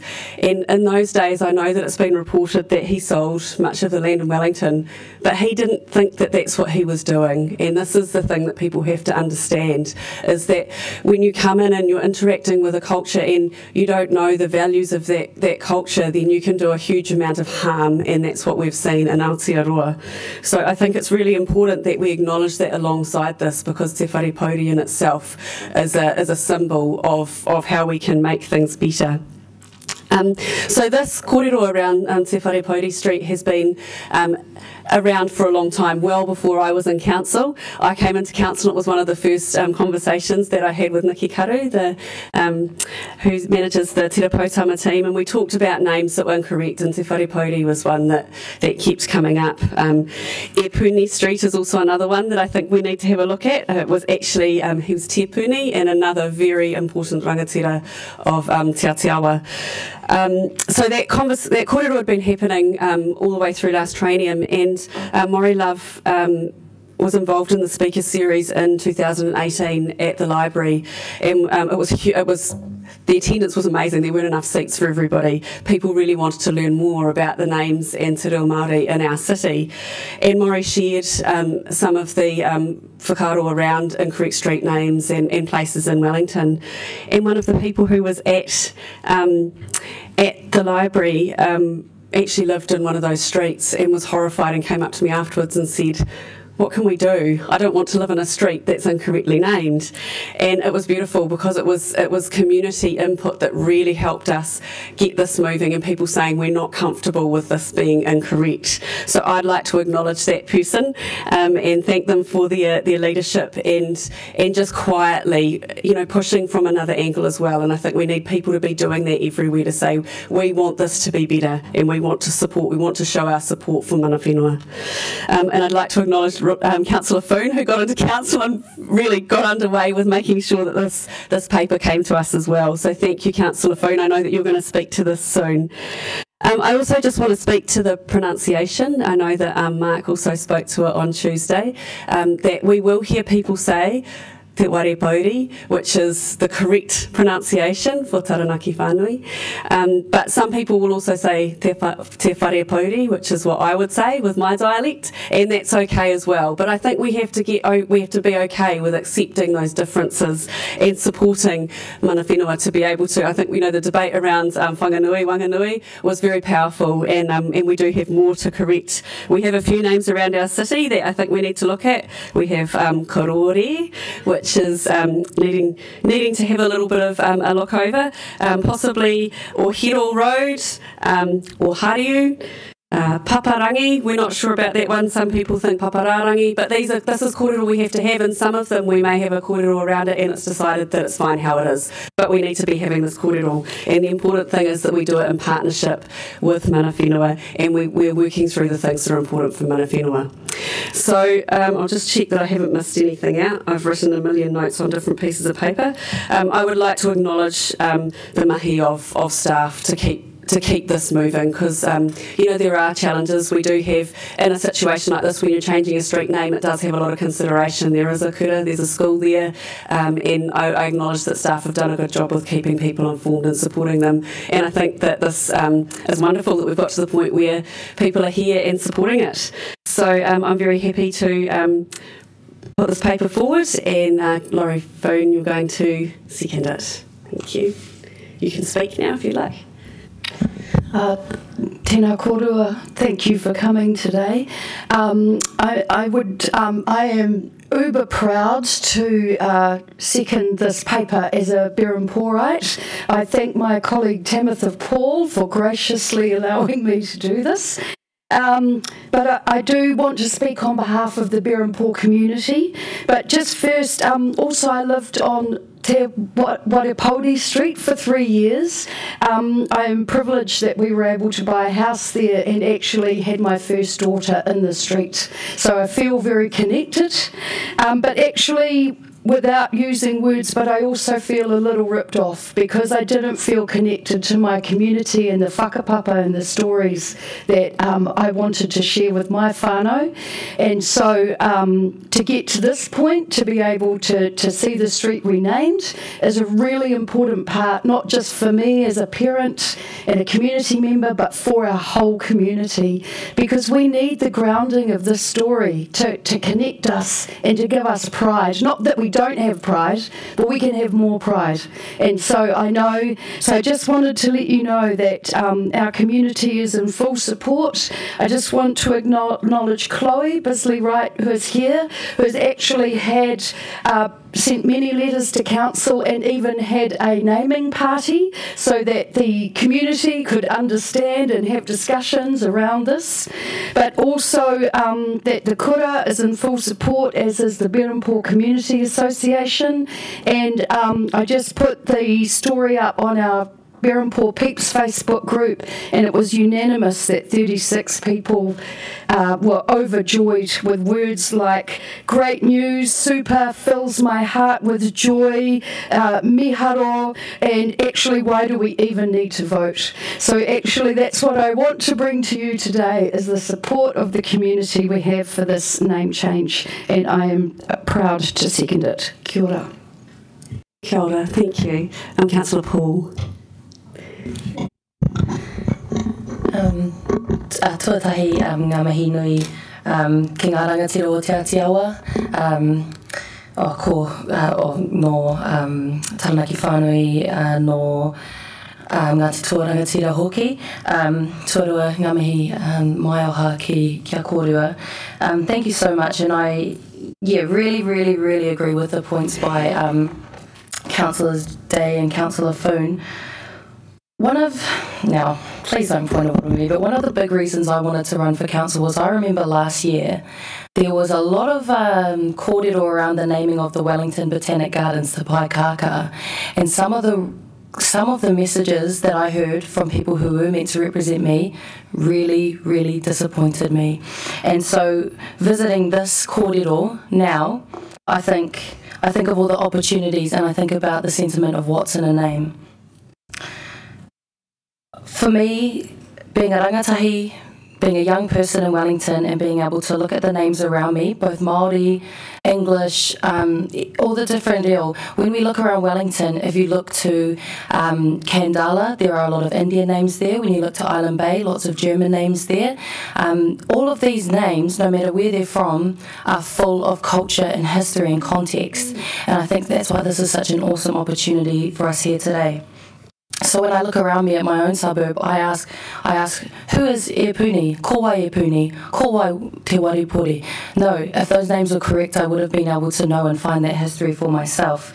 And I really like the direction that this is leading us towards, because when we look at the names around Wellington, they lend themselves to the environmental and cultural history and context. So when we look at Karori, like Councillor Day said, we are reminded of the density of birds within Karori, which is no wonder why Zealandia has found a home there. When we look at Tawa e Ngaio, that references to indigenous species of trees that are abundant within those areas. So I want to keep learning, and I also want to acknowledge within our own ward we have some things we might need to change. With Marjbanks Street is another one. Marjbanks. Yeah, I think we've got a lot of work to do, and it's not just about PC gone mad. It's about honouring our culture and our history, no matter where it comes from, and being able to learn from that and do our best as governors of the city. So, ngā mihi nui kia kōrua hoki anō, and thank you so much for all of this mahi. Kia ora, Councillor Sparrow. Right, I am completely okay with the renaming of the street. I need to say that at the outset. However, I do wish to make a comment about the westernmost portion of the street, because I think it may have been a golden opportunity for the westernmost portion of the street to have been given a completely different Māori name. From what I've ascertained, there didn't seem to be a particularly strong voice in favour of retaining the same name for the whole street, maybe 5 households out of 21. Based on the figures we've been given, more than 60% of residents were indifferent, based on their lack of response. At our regs meeting yesterday, we were told how very important wayfinding is in terms of avoiding confusion for emergency services, being able to find an address. So as the westernmost portion of the street is physically separated from the rest of the street by Adelaide Road, with wayfinding in mind, I wonder whether it wouldn't have been logical to have adopted a different name, a different Māori name, with this being the ideal time to have addressed that vexed issue. Thank you, Councillor Fitzsimons. Kia ora anō, ngā mihi. As the other ward councillor in Waripori, I would like to comment on this, and I think it is a very, very important step. We know that in New Zealand, colonisation has a very violent and oppressive history, and we're now looking at ways to restore that and the things that we can do in the future. And I really just want to acknowledge mana whenua and Nikki Karu, but especially Councillor Jill Day, because as councillors, I think it's sometimes very hard to feel that we're making a difference. It takes a long time to see any projects or decisions that we make around this table actually enacted and meaning anything in the community. But Jill has been a staunch, gracious and committed proponent of the use of te reo through Wellington, and your legacy is very, very clear in our city already, and you've barely been on council for any time. And I just know that you're a very, very humble person, so it feels particularly important to acknowledge the leadership role that you've played, and that I know you'll continue to play, because it is remarkable, and you've already made a huge difference in such a short time on council. So I just really wanted it not to go unsaid that you've really made a big difference to Wellington, and I know it's just the beginning. Thank you. Mayor Foster. Can't read. Thanks, Jill. Look, it's great to be here, and I just wanted also to add my thanks to Mark and Miriam for coming in and speaking to this, and thank you to Michael and Carleen for all the hard work, and it obviously has been a lot of hard work. I know that we just say, I'll go away and research something, but these things have got to be usually dragged out of the archives and found. I'm not quite sure how that works, but it obviously takes more than a few seconds to go and find these things. So I just want to say thank you for the work that you've done in the research behind this. Mark, you said how much this means to us, was the words that you used, and I think that's really, really important. I think that names do matter, and we've seen. So I've said that around this table before, in other contexts as well. In the context, for example, the name of our university, names matter to people for a lot of things, and so I think it makes it all the more important to do two things. One is that when we choose names, we do so with care and respect. And I think that too many of the names which we sometimes apply are just, we've got to fill some names, let's just choose a bunch of names. We should do better than that.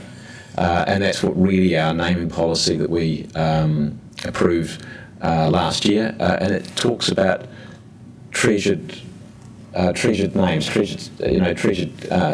that concept, treasured taonga, and that's what names should be.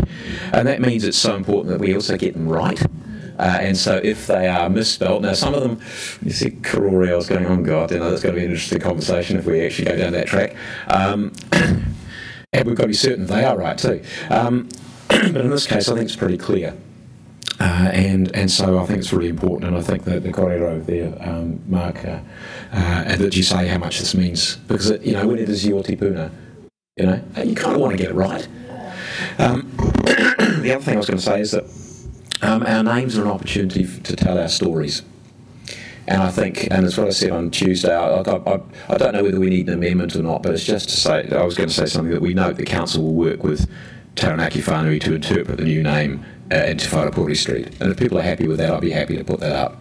So look, I'll move that as an amendment. You'd be happy to do that? To work with council to interpret Te Waripori, Pori, and okay. So look, I'm happy to do that. So the words I've got there are just note council will work with Taranaki Whānui, is that the best way of putting it? Yeah, to Waripori Street, just how we interpret with Wellington tense to interpret the new name in Te Waripori Street. So if we're happy to do that, that's seconded by Sarah, thank you. So you got that, Cyrus? You good with that? He's just working on it. Good, okay.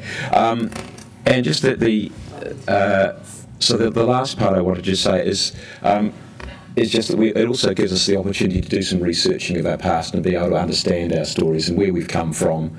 And there was some beautiful words which were said the other day, and I've got to make sure I get them right. I'm not going to get them right in Te Reo, so I won't try that. But it was basically walking forwards, looking back, or looking backwards, walking forwards, I think was the concept. And I think that's a really powerful concept. And I'm just reading in Te Ara, the Te Waripori's biography. It's a pretty challenging biography. He lived in challenging times and was part of challenging times. But it's being able to tell those stories, I think, adds such richness to. I mean, when you just say the street is Waripori Street, tells you nothing. Say it is Te Waripori Street, and you start telling the story behind it. That has such richness, and I think we need to be able to tell those stories. And there'll be warts and all stories with all kinds of our streets, but let's tell them. Sorry to interrupt you again, but can you just repeat the last bit of your amendment? Because we've got a few different ideas. Note, council will work with the 10th Trust to interpret the new name in Te Waripori Street. To interpret the new name. And that could be on the street sign itself, or it could be in a plaque, or I would hope possibly both.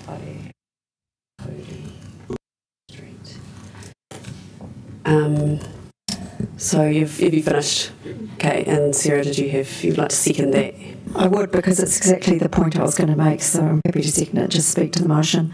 I was at that same meeting where Murray Love gave the speech and the talk, and it was so inspirational, and it made me realise how little I knew, even though my family had been here for as long as European people have been here in Wellington, how little I actually knew about some of these street names. And my family also has names around Wellington, but I'm not so sure if we'll uncover warts and all if we looked into them. So Evans Bay, Adelaide Road, Ridderford Street, those are the historical names associated with my whānau. But I think it's really, really important that when a part of our history that we should be claiming and being really proud of, it's almost that capital city thing. It's how did this city come to be here? This amazing city in many ways. This really quite amazing city that's arrived in the last 200 years and founded in so many different and maybe painful ways, and yet here we are. And I think we can honour and accept and try to actually make something special of it, which I see this as an important part of.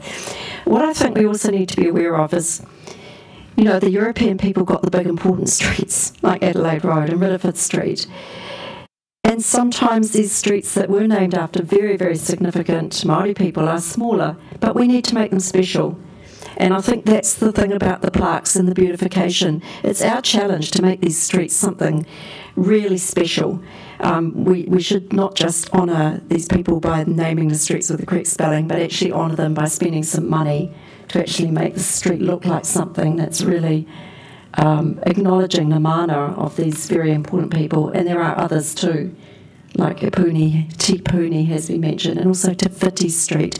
Te Whiti, I suddenly wondered, who's Te Whiti? Ko wai Te Whiti? Hope I said it correctly. And my goodness me, this man had international significance. This was a spiritual and political leader that inspired Gandhi. You know, this is a person we should really be celebrating, and Te Whiti Street is just a little street, but it could be made something quite special. Kupe, the tiny street in Aotearoa that it doesn't even look like a street, so short, and this most important person. So that we're only at the beginning of this work. There's a lot more to be done, but I'm very positive about the direction we're taking. Would anyone else like to speak to this amendment, or are you happy to vote on this amendment? Okay, let's vote on it.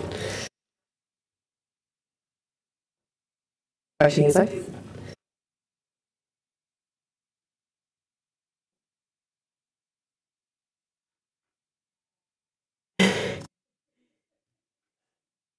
It's unanimous. All right, Councillor Matthews. Tēnā kōrua, and say hi to your mum for me.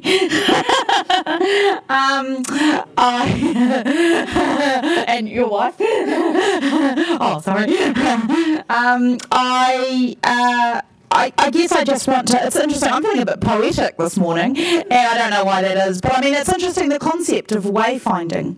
And wayfinding means you have to physically find the way, and as we had a reasonably sort of robust conversation at Regs yesterday, Regs got a bit sort of interesting and political as well, which you'll be shocked to hear, that as well as for emergency services, there are other ways. There are other ways we need to find, and to address inequities of the past, to repair relationships, to learn about things that we didn't know, and to as I kind of say, is if you know better, you do better. And that conversation at the Regs Committee was very interesting, because I think this is a fantastic correction to make. I'm really pleased to support it. I want to acknowledge all the work that has gone into it, but we've got a lot to do in terms of using te reo Māori correctly to name more of our city, and I think we should be using te reo Māori names in our city whenever we can, and I want to be part of that as a kind of a rising movement in our city. And I guess also I've been talking with Jill about Te Waripori and his kind of hard life, and the dark house, and I guess when you make the decisions like this that do a little bit, it's a small change, it's a small acknowledgement, but it's a little bit of light in the dark house. So I think, so I'm very poetic today. Very pleased to support this, and kia ora for all the work that's gone into it.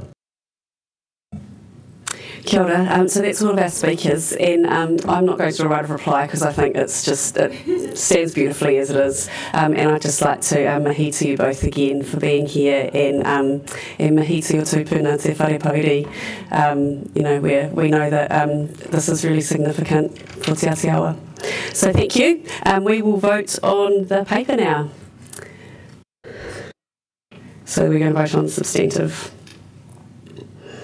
Voting's opening. Yes, the amendment's done.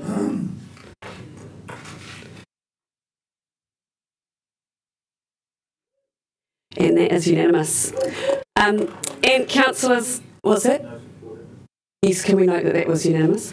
Councillors, just we need to finish with our waiata, just to total call this kaupapa. So we're going to do he taone miharo. You can come a bit closer if you like. Wae waira he taone miharo apo e aironga no atu.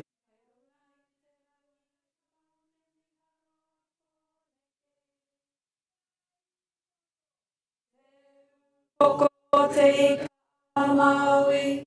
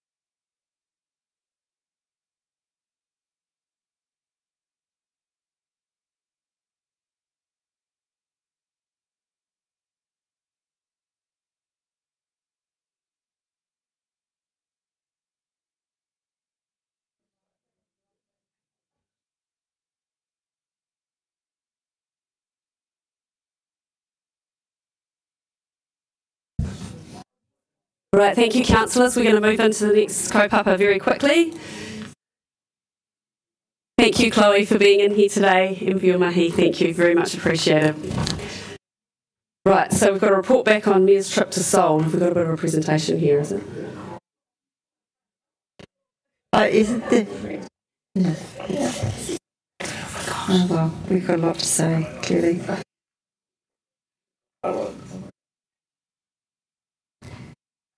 Yeah.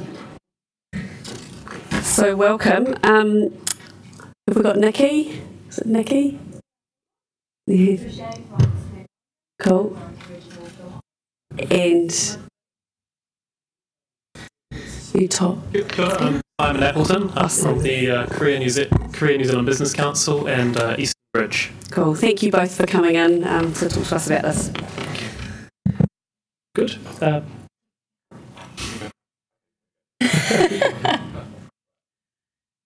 Okay, look, I'm delighted to present this. It's probably two elements. One is to talk about a little bit about the visit that Anusha and I made to Seoul in early December, and the other is to talk about progress towards upgrading from being a friendly city to being a sister city with Seoul.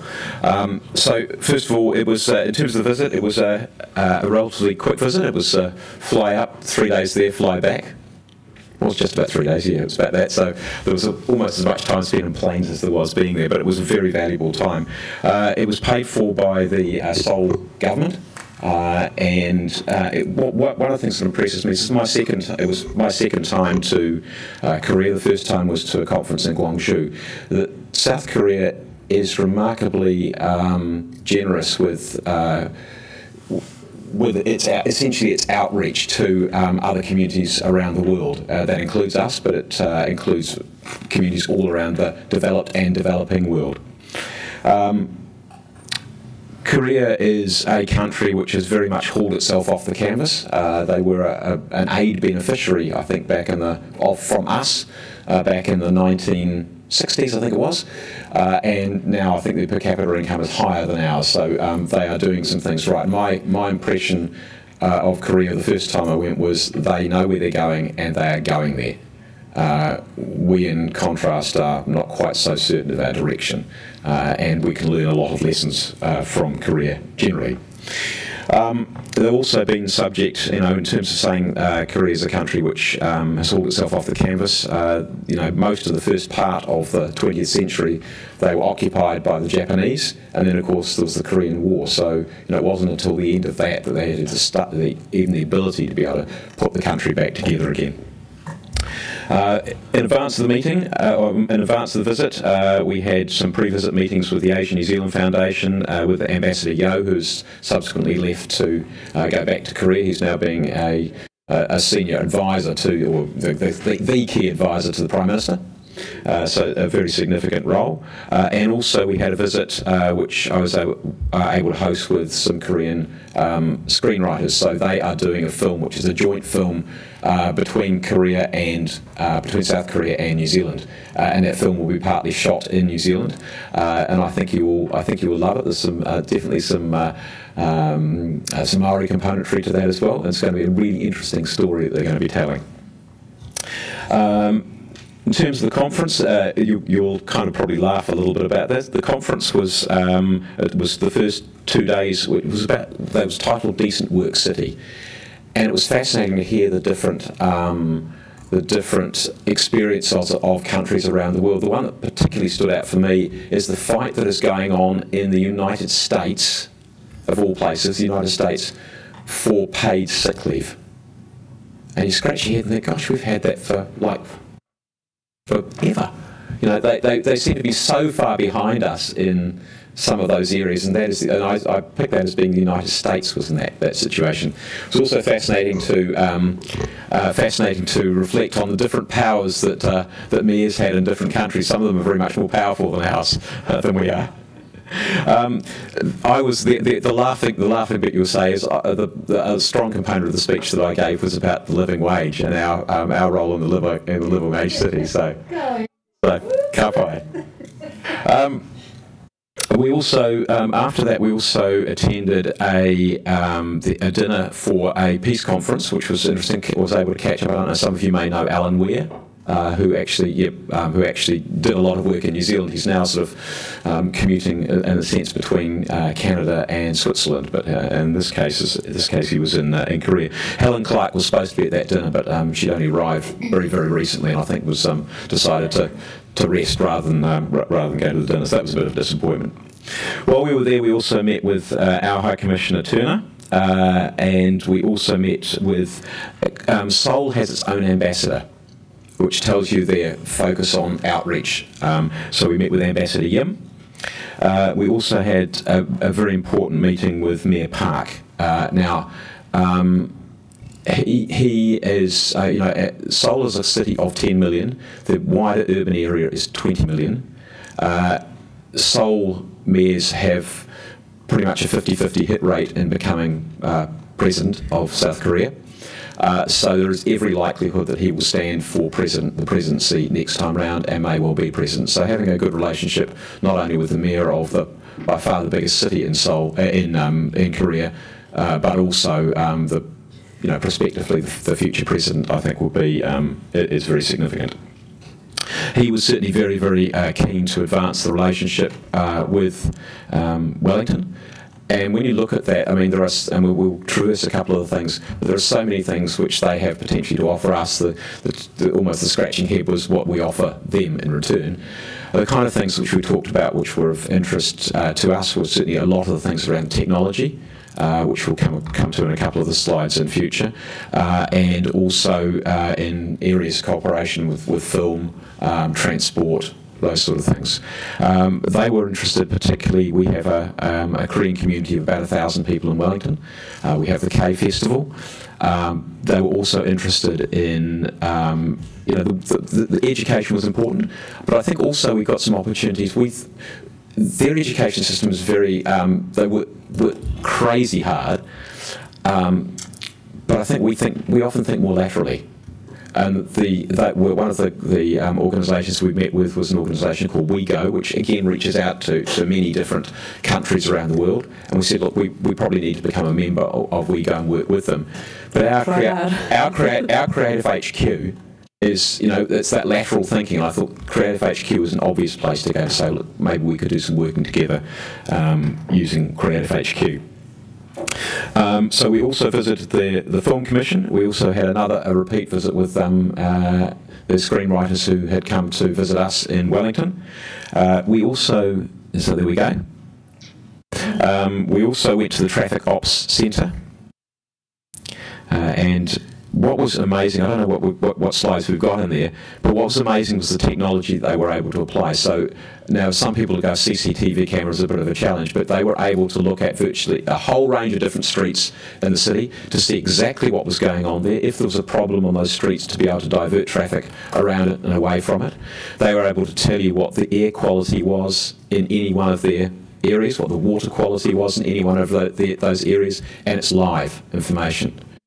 They were able to tell us how much money they had received. Oh, sorry, go back one. They were able to tell us how many people were on the buses to the minute, and it would change by the minute. They were able to tell us exactly where the buses were, where they were travelling too fast, too slow, if anybody was speeding on those buses. And they were able to tell us how much fare revenue they'd received on their bus service and their whole public transport service. And I think they've got something like 100 different operators. We can't manage to coordinate about 3. They were able to tell us how much money they'd made and how much it cost them to run that last week by the day.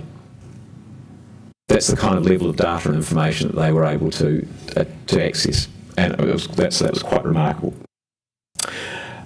So that was one of the things that I thought we could gain a lot from. And one of the other bits was, and I've tried to sort of access this from New Zealand. I'm not sure if you can. I tried it, but certainly for citizens. So when we went into to meet Mayor Park, there was a huge screen there that citizens could go and access, and they could see this data and be able to access it.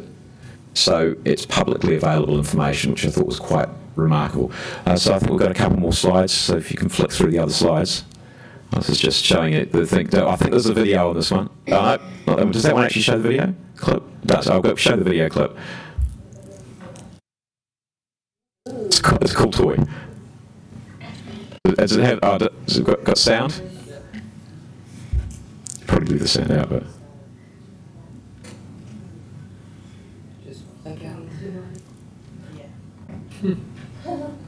I've got a video here.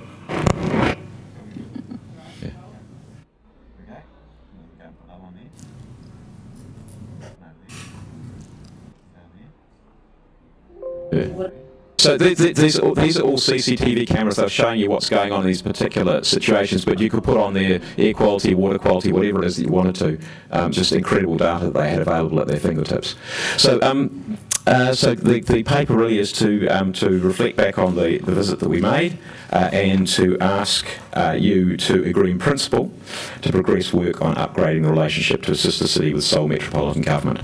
Now, I'm the first person usually to look at these things and say, I want to see an economic context to them. I have absolutely no doubt that this one would have a significant economic benefit for us. The question is how much economic benefit how much benefit we can give back to our Korean community. I think they are being very generous to us, so I would encourage you to say yes to this, and then hopefully Seoul will be able to do likewise. I move. Actually, the paper's meant to be moved by Councillor Free. You were meant to be doing the presentation. That's fine. Look, the only thing I want to add is the other big triumph for the Korean community has been the film Parasite that won the Oscars, 4 different Oscars actually, and is the first non-English film to win Oscars. So look, I'm very happy to move these recommendations. I think we've had an excellent presentation. Hang on, Councillor Free. What I was going to do was just to see, because that was a presentation that Mayor Foster was doing, were there any questions that councillors had around this paper process? Oh, okay. Okay. It needs to be. Okay, all right. I'm just going to talk a little bit about my experience helping councils manage their international partnerships in East Asia, as from wearing my Eastern Bridge cap, but also the Korea Business Council cap. So I think formal city-to-city relationships can be a really good enabler, and councils can lead that. By having that formal relationship, you get much greater access to the reciprocal government councils, and as previously noted, mayors in many cities in Asia, well, particularly Asia, are often far more powerful than their counterparts in New Zealand. So by getting access to the higher level local government officials in those cities, you can leverage a lot more benefits from them. I think it's important that if a relationship is formalised and developed, that it's actively managed, because the only way you're going to get positive, whether it's economic or community development results from it, is if you do actively engage and manage those relationships. I actually think that probably most of the things were covered, but is anything? I just want to speak to a couple of key points in terms of the success that we're already seeing in our industry alongside Korea. So we're all very good friends, and as Andy mentioned earlier, we've had a writers' exchange with Korea for a number of years that's supported by my office and the New Zealand Film Commission.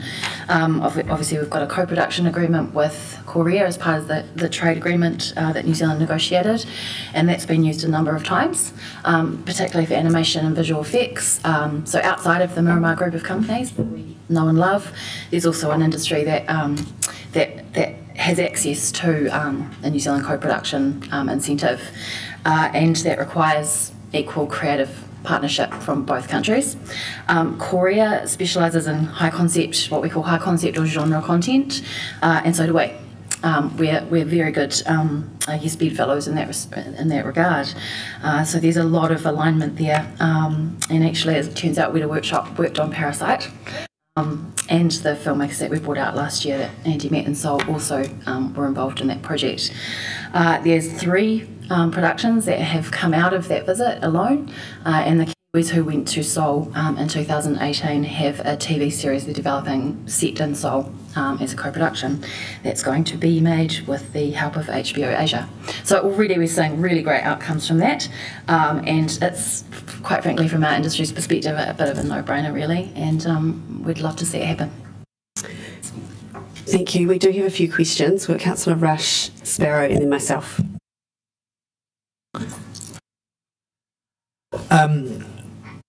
Just picking up on your comment that it's a highly developed and wealthy nation, so has it moved from being a developing nation under the United Nations climate change legislation to being developed? Do we know? And part of that question is, second part of that is, will this involve a lot more international air travel between our nations, and that completely eliminate all savings that Wellington can make in reducing emissions? Well, in regards to developed, I've never heard reference to it being a developing country. It's always, people always talk about South Korea as a developed country. Also, our recent designation is City of Film. We are part of a membership of 18 cities, and Busan is one of those. And I can't be sure of this, but I'm not sure that they would have that designation if they weren't considered, developed. Yeah. In regards to airlines and flights, currently there's already I think two airlines which have direct flights between New Zealand and Korea. They both fly into Auckland Airport. That's Air New Zealand. And I think, is it Korean Air? I don't know if there would be the market to open up another airline, another route between the two countries. Not in the short term, anyway. Cool. Next question, Councillor Sparrow. This is questions on the report. Yeah. Okay. Well, the report here talks on at least a couple of occasions about, for a start, about the number of Korean students declining over the years, the numbers coming to study in New Zealand. It talks about the number of tourists decreasing over the last 10 years. Is there an explanation for this? And presumably if we formalise a sister city relationship, that won't necessarily make any significant difference to that, will it? Or, there's two questions. Any explanation as to why the decline, the decrease over the years? That's the first. So the Korean economy has been a little bit subdued over the past years. It's still growing and growing well, but there's not quite as much optimism as there was going back a decade ago. But I think that's not going to be a long-term phenomenon. In regards to a formal relationship, that formal relationship could be used as an enabler to promote Wellington as a tourism destination, as well as a destination for international students. But it comes back down to the management of that relationship. Certainly one of the things that they were particularly interested in. I mean, we're regarded as a safe country. We have, and in fact, it was interesting. Sometimes you get very direct business outcomes from some of these relationships, and it's one of relatively recently we had the first one out of Sakai, which I think had been very much a cultural relationship, and that was with a company which is going to bring pipes. Yeah.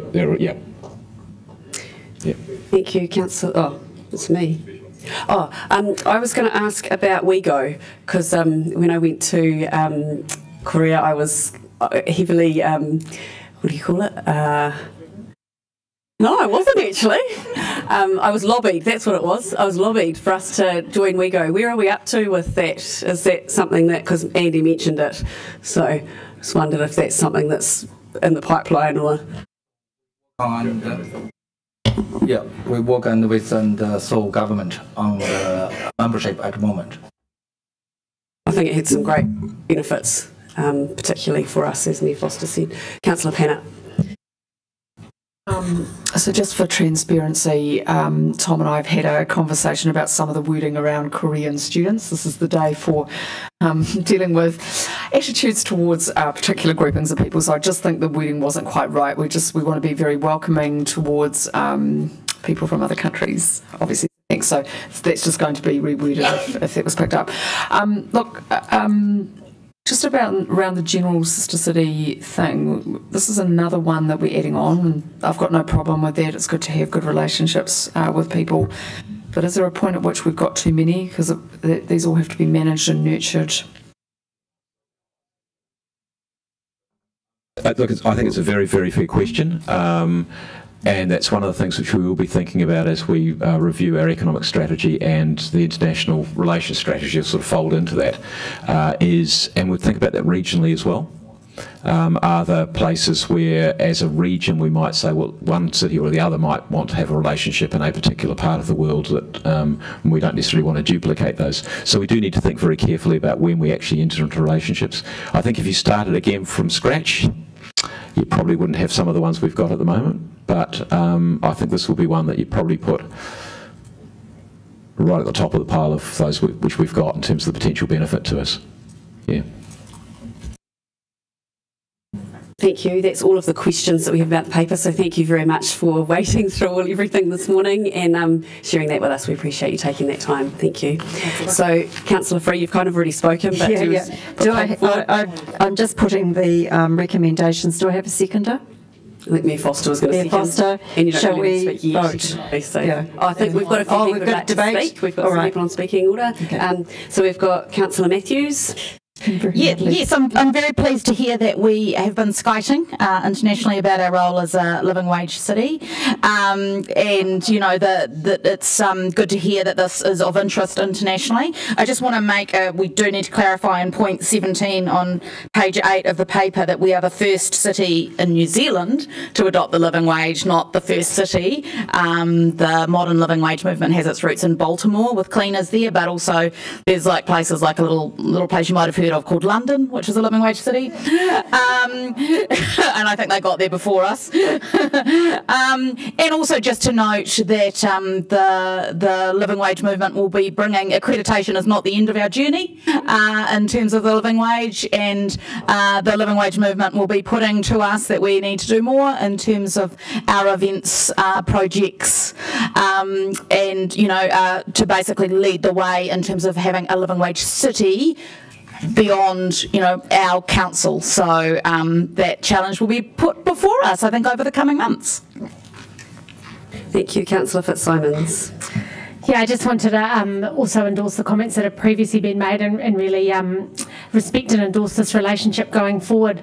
I just wanted to pick the Mayor up on comments he made about how shocked he was to hear about the fight for paid sick leave in America and bring that a little bit closer to home. In fact, right at the doors of Wellington Water, because at that very place we have a situation where a labour hire company worker was violently unwell from working with sludge, which is a notifiable illness, and is not entitled to paid sick leave.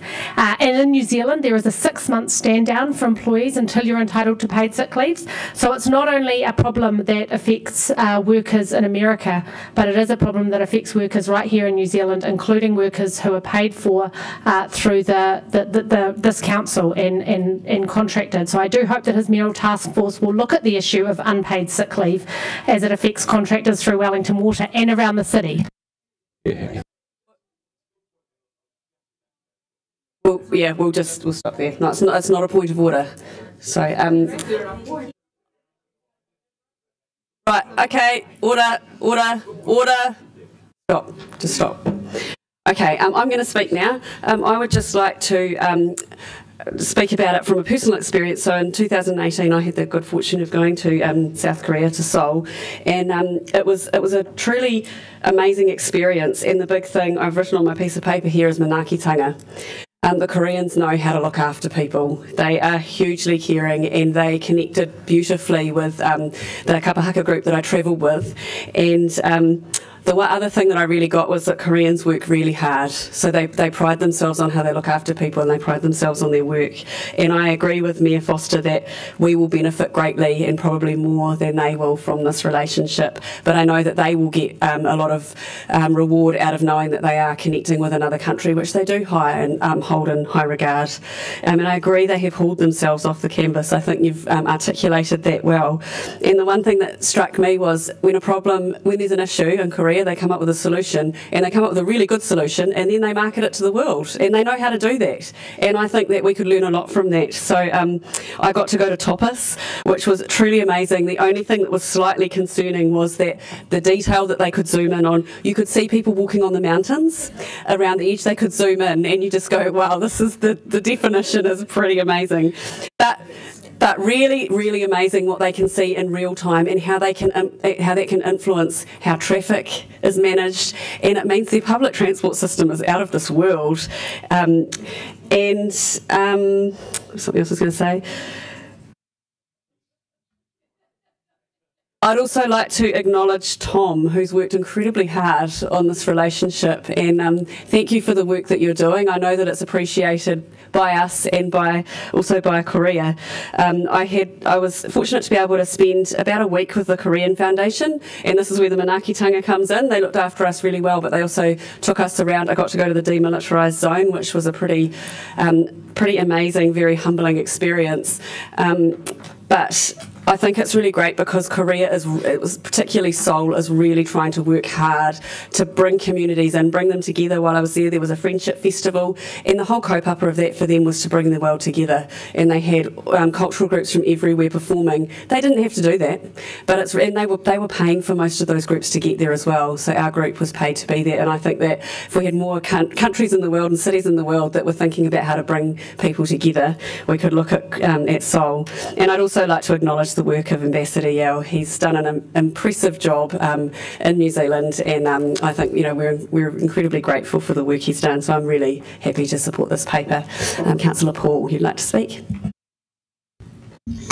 I was pretty alarmed when I read this paper and saw that the City Council over there are in charge of public education and correctional facilities. I'm glad that's not our responsibility. I just want to touch on this point about distinctiveness, and I really, really, really do like the direction that Seoul's going in. I love their investment in technology. I think we can do better investing in green technology and have more incubators and accelerators for tech here in Wellington. I think it's a really exciting opportunity.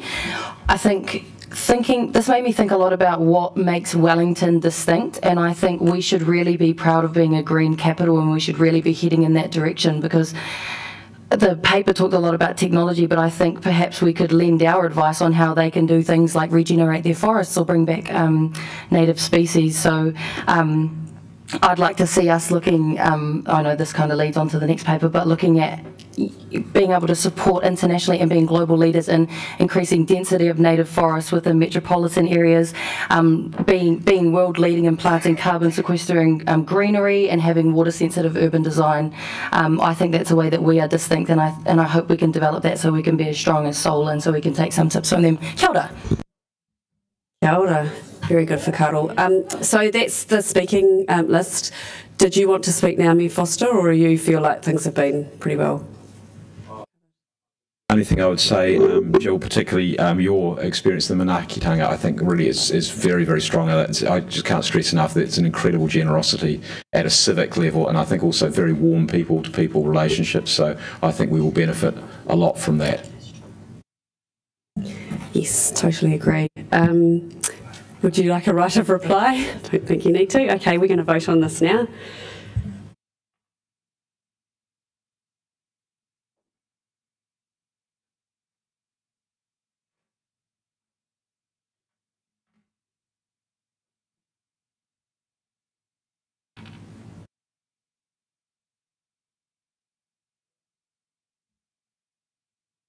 So that's carried unanimously.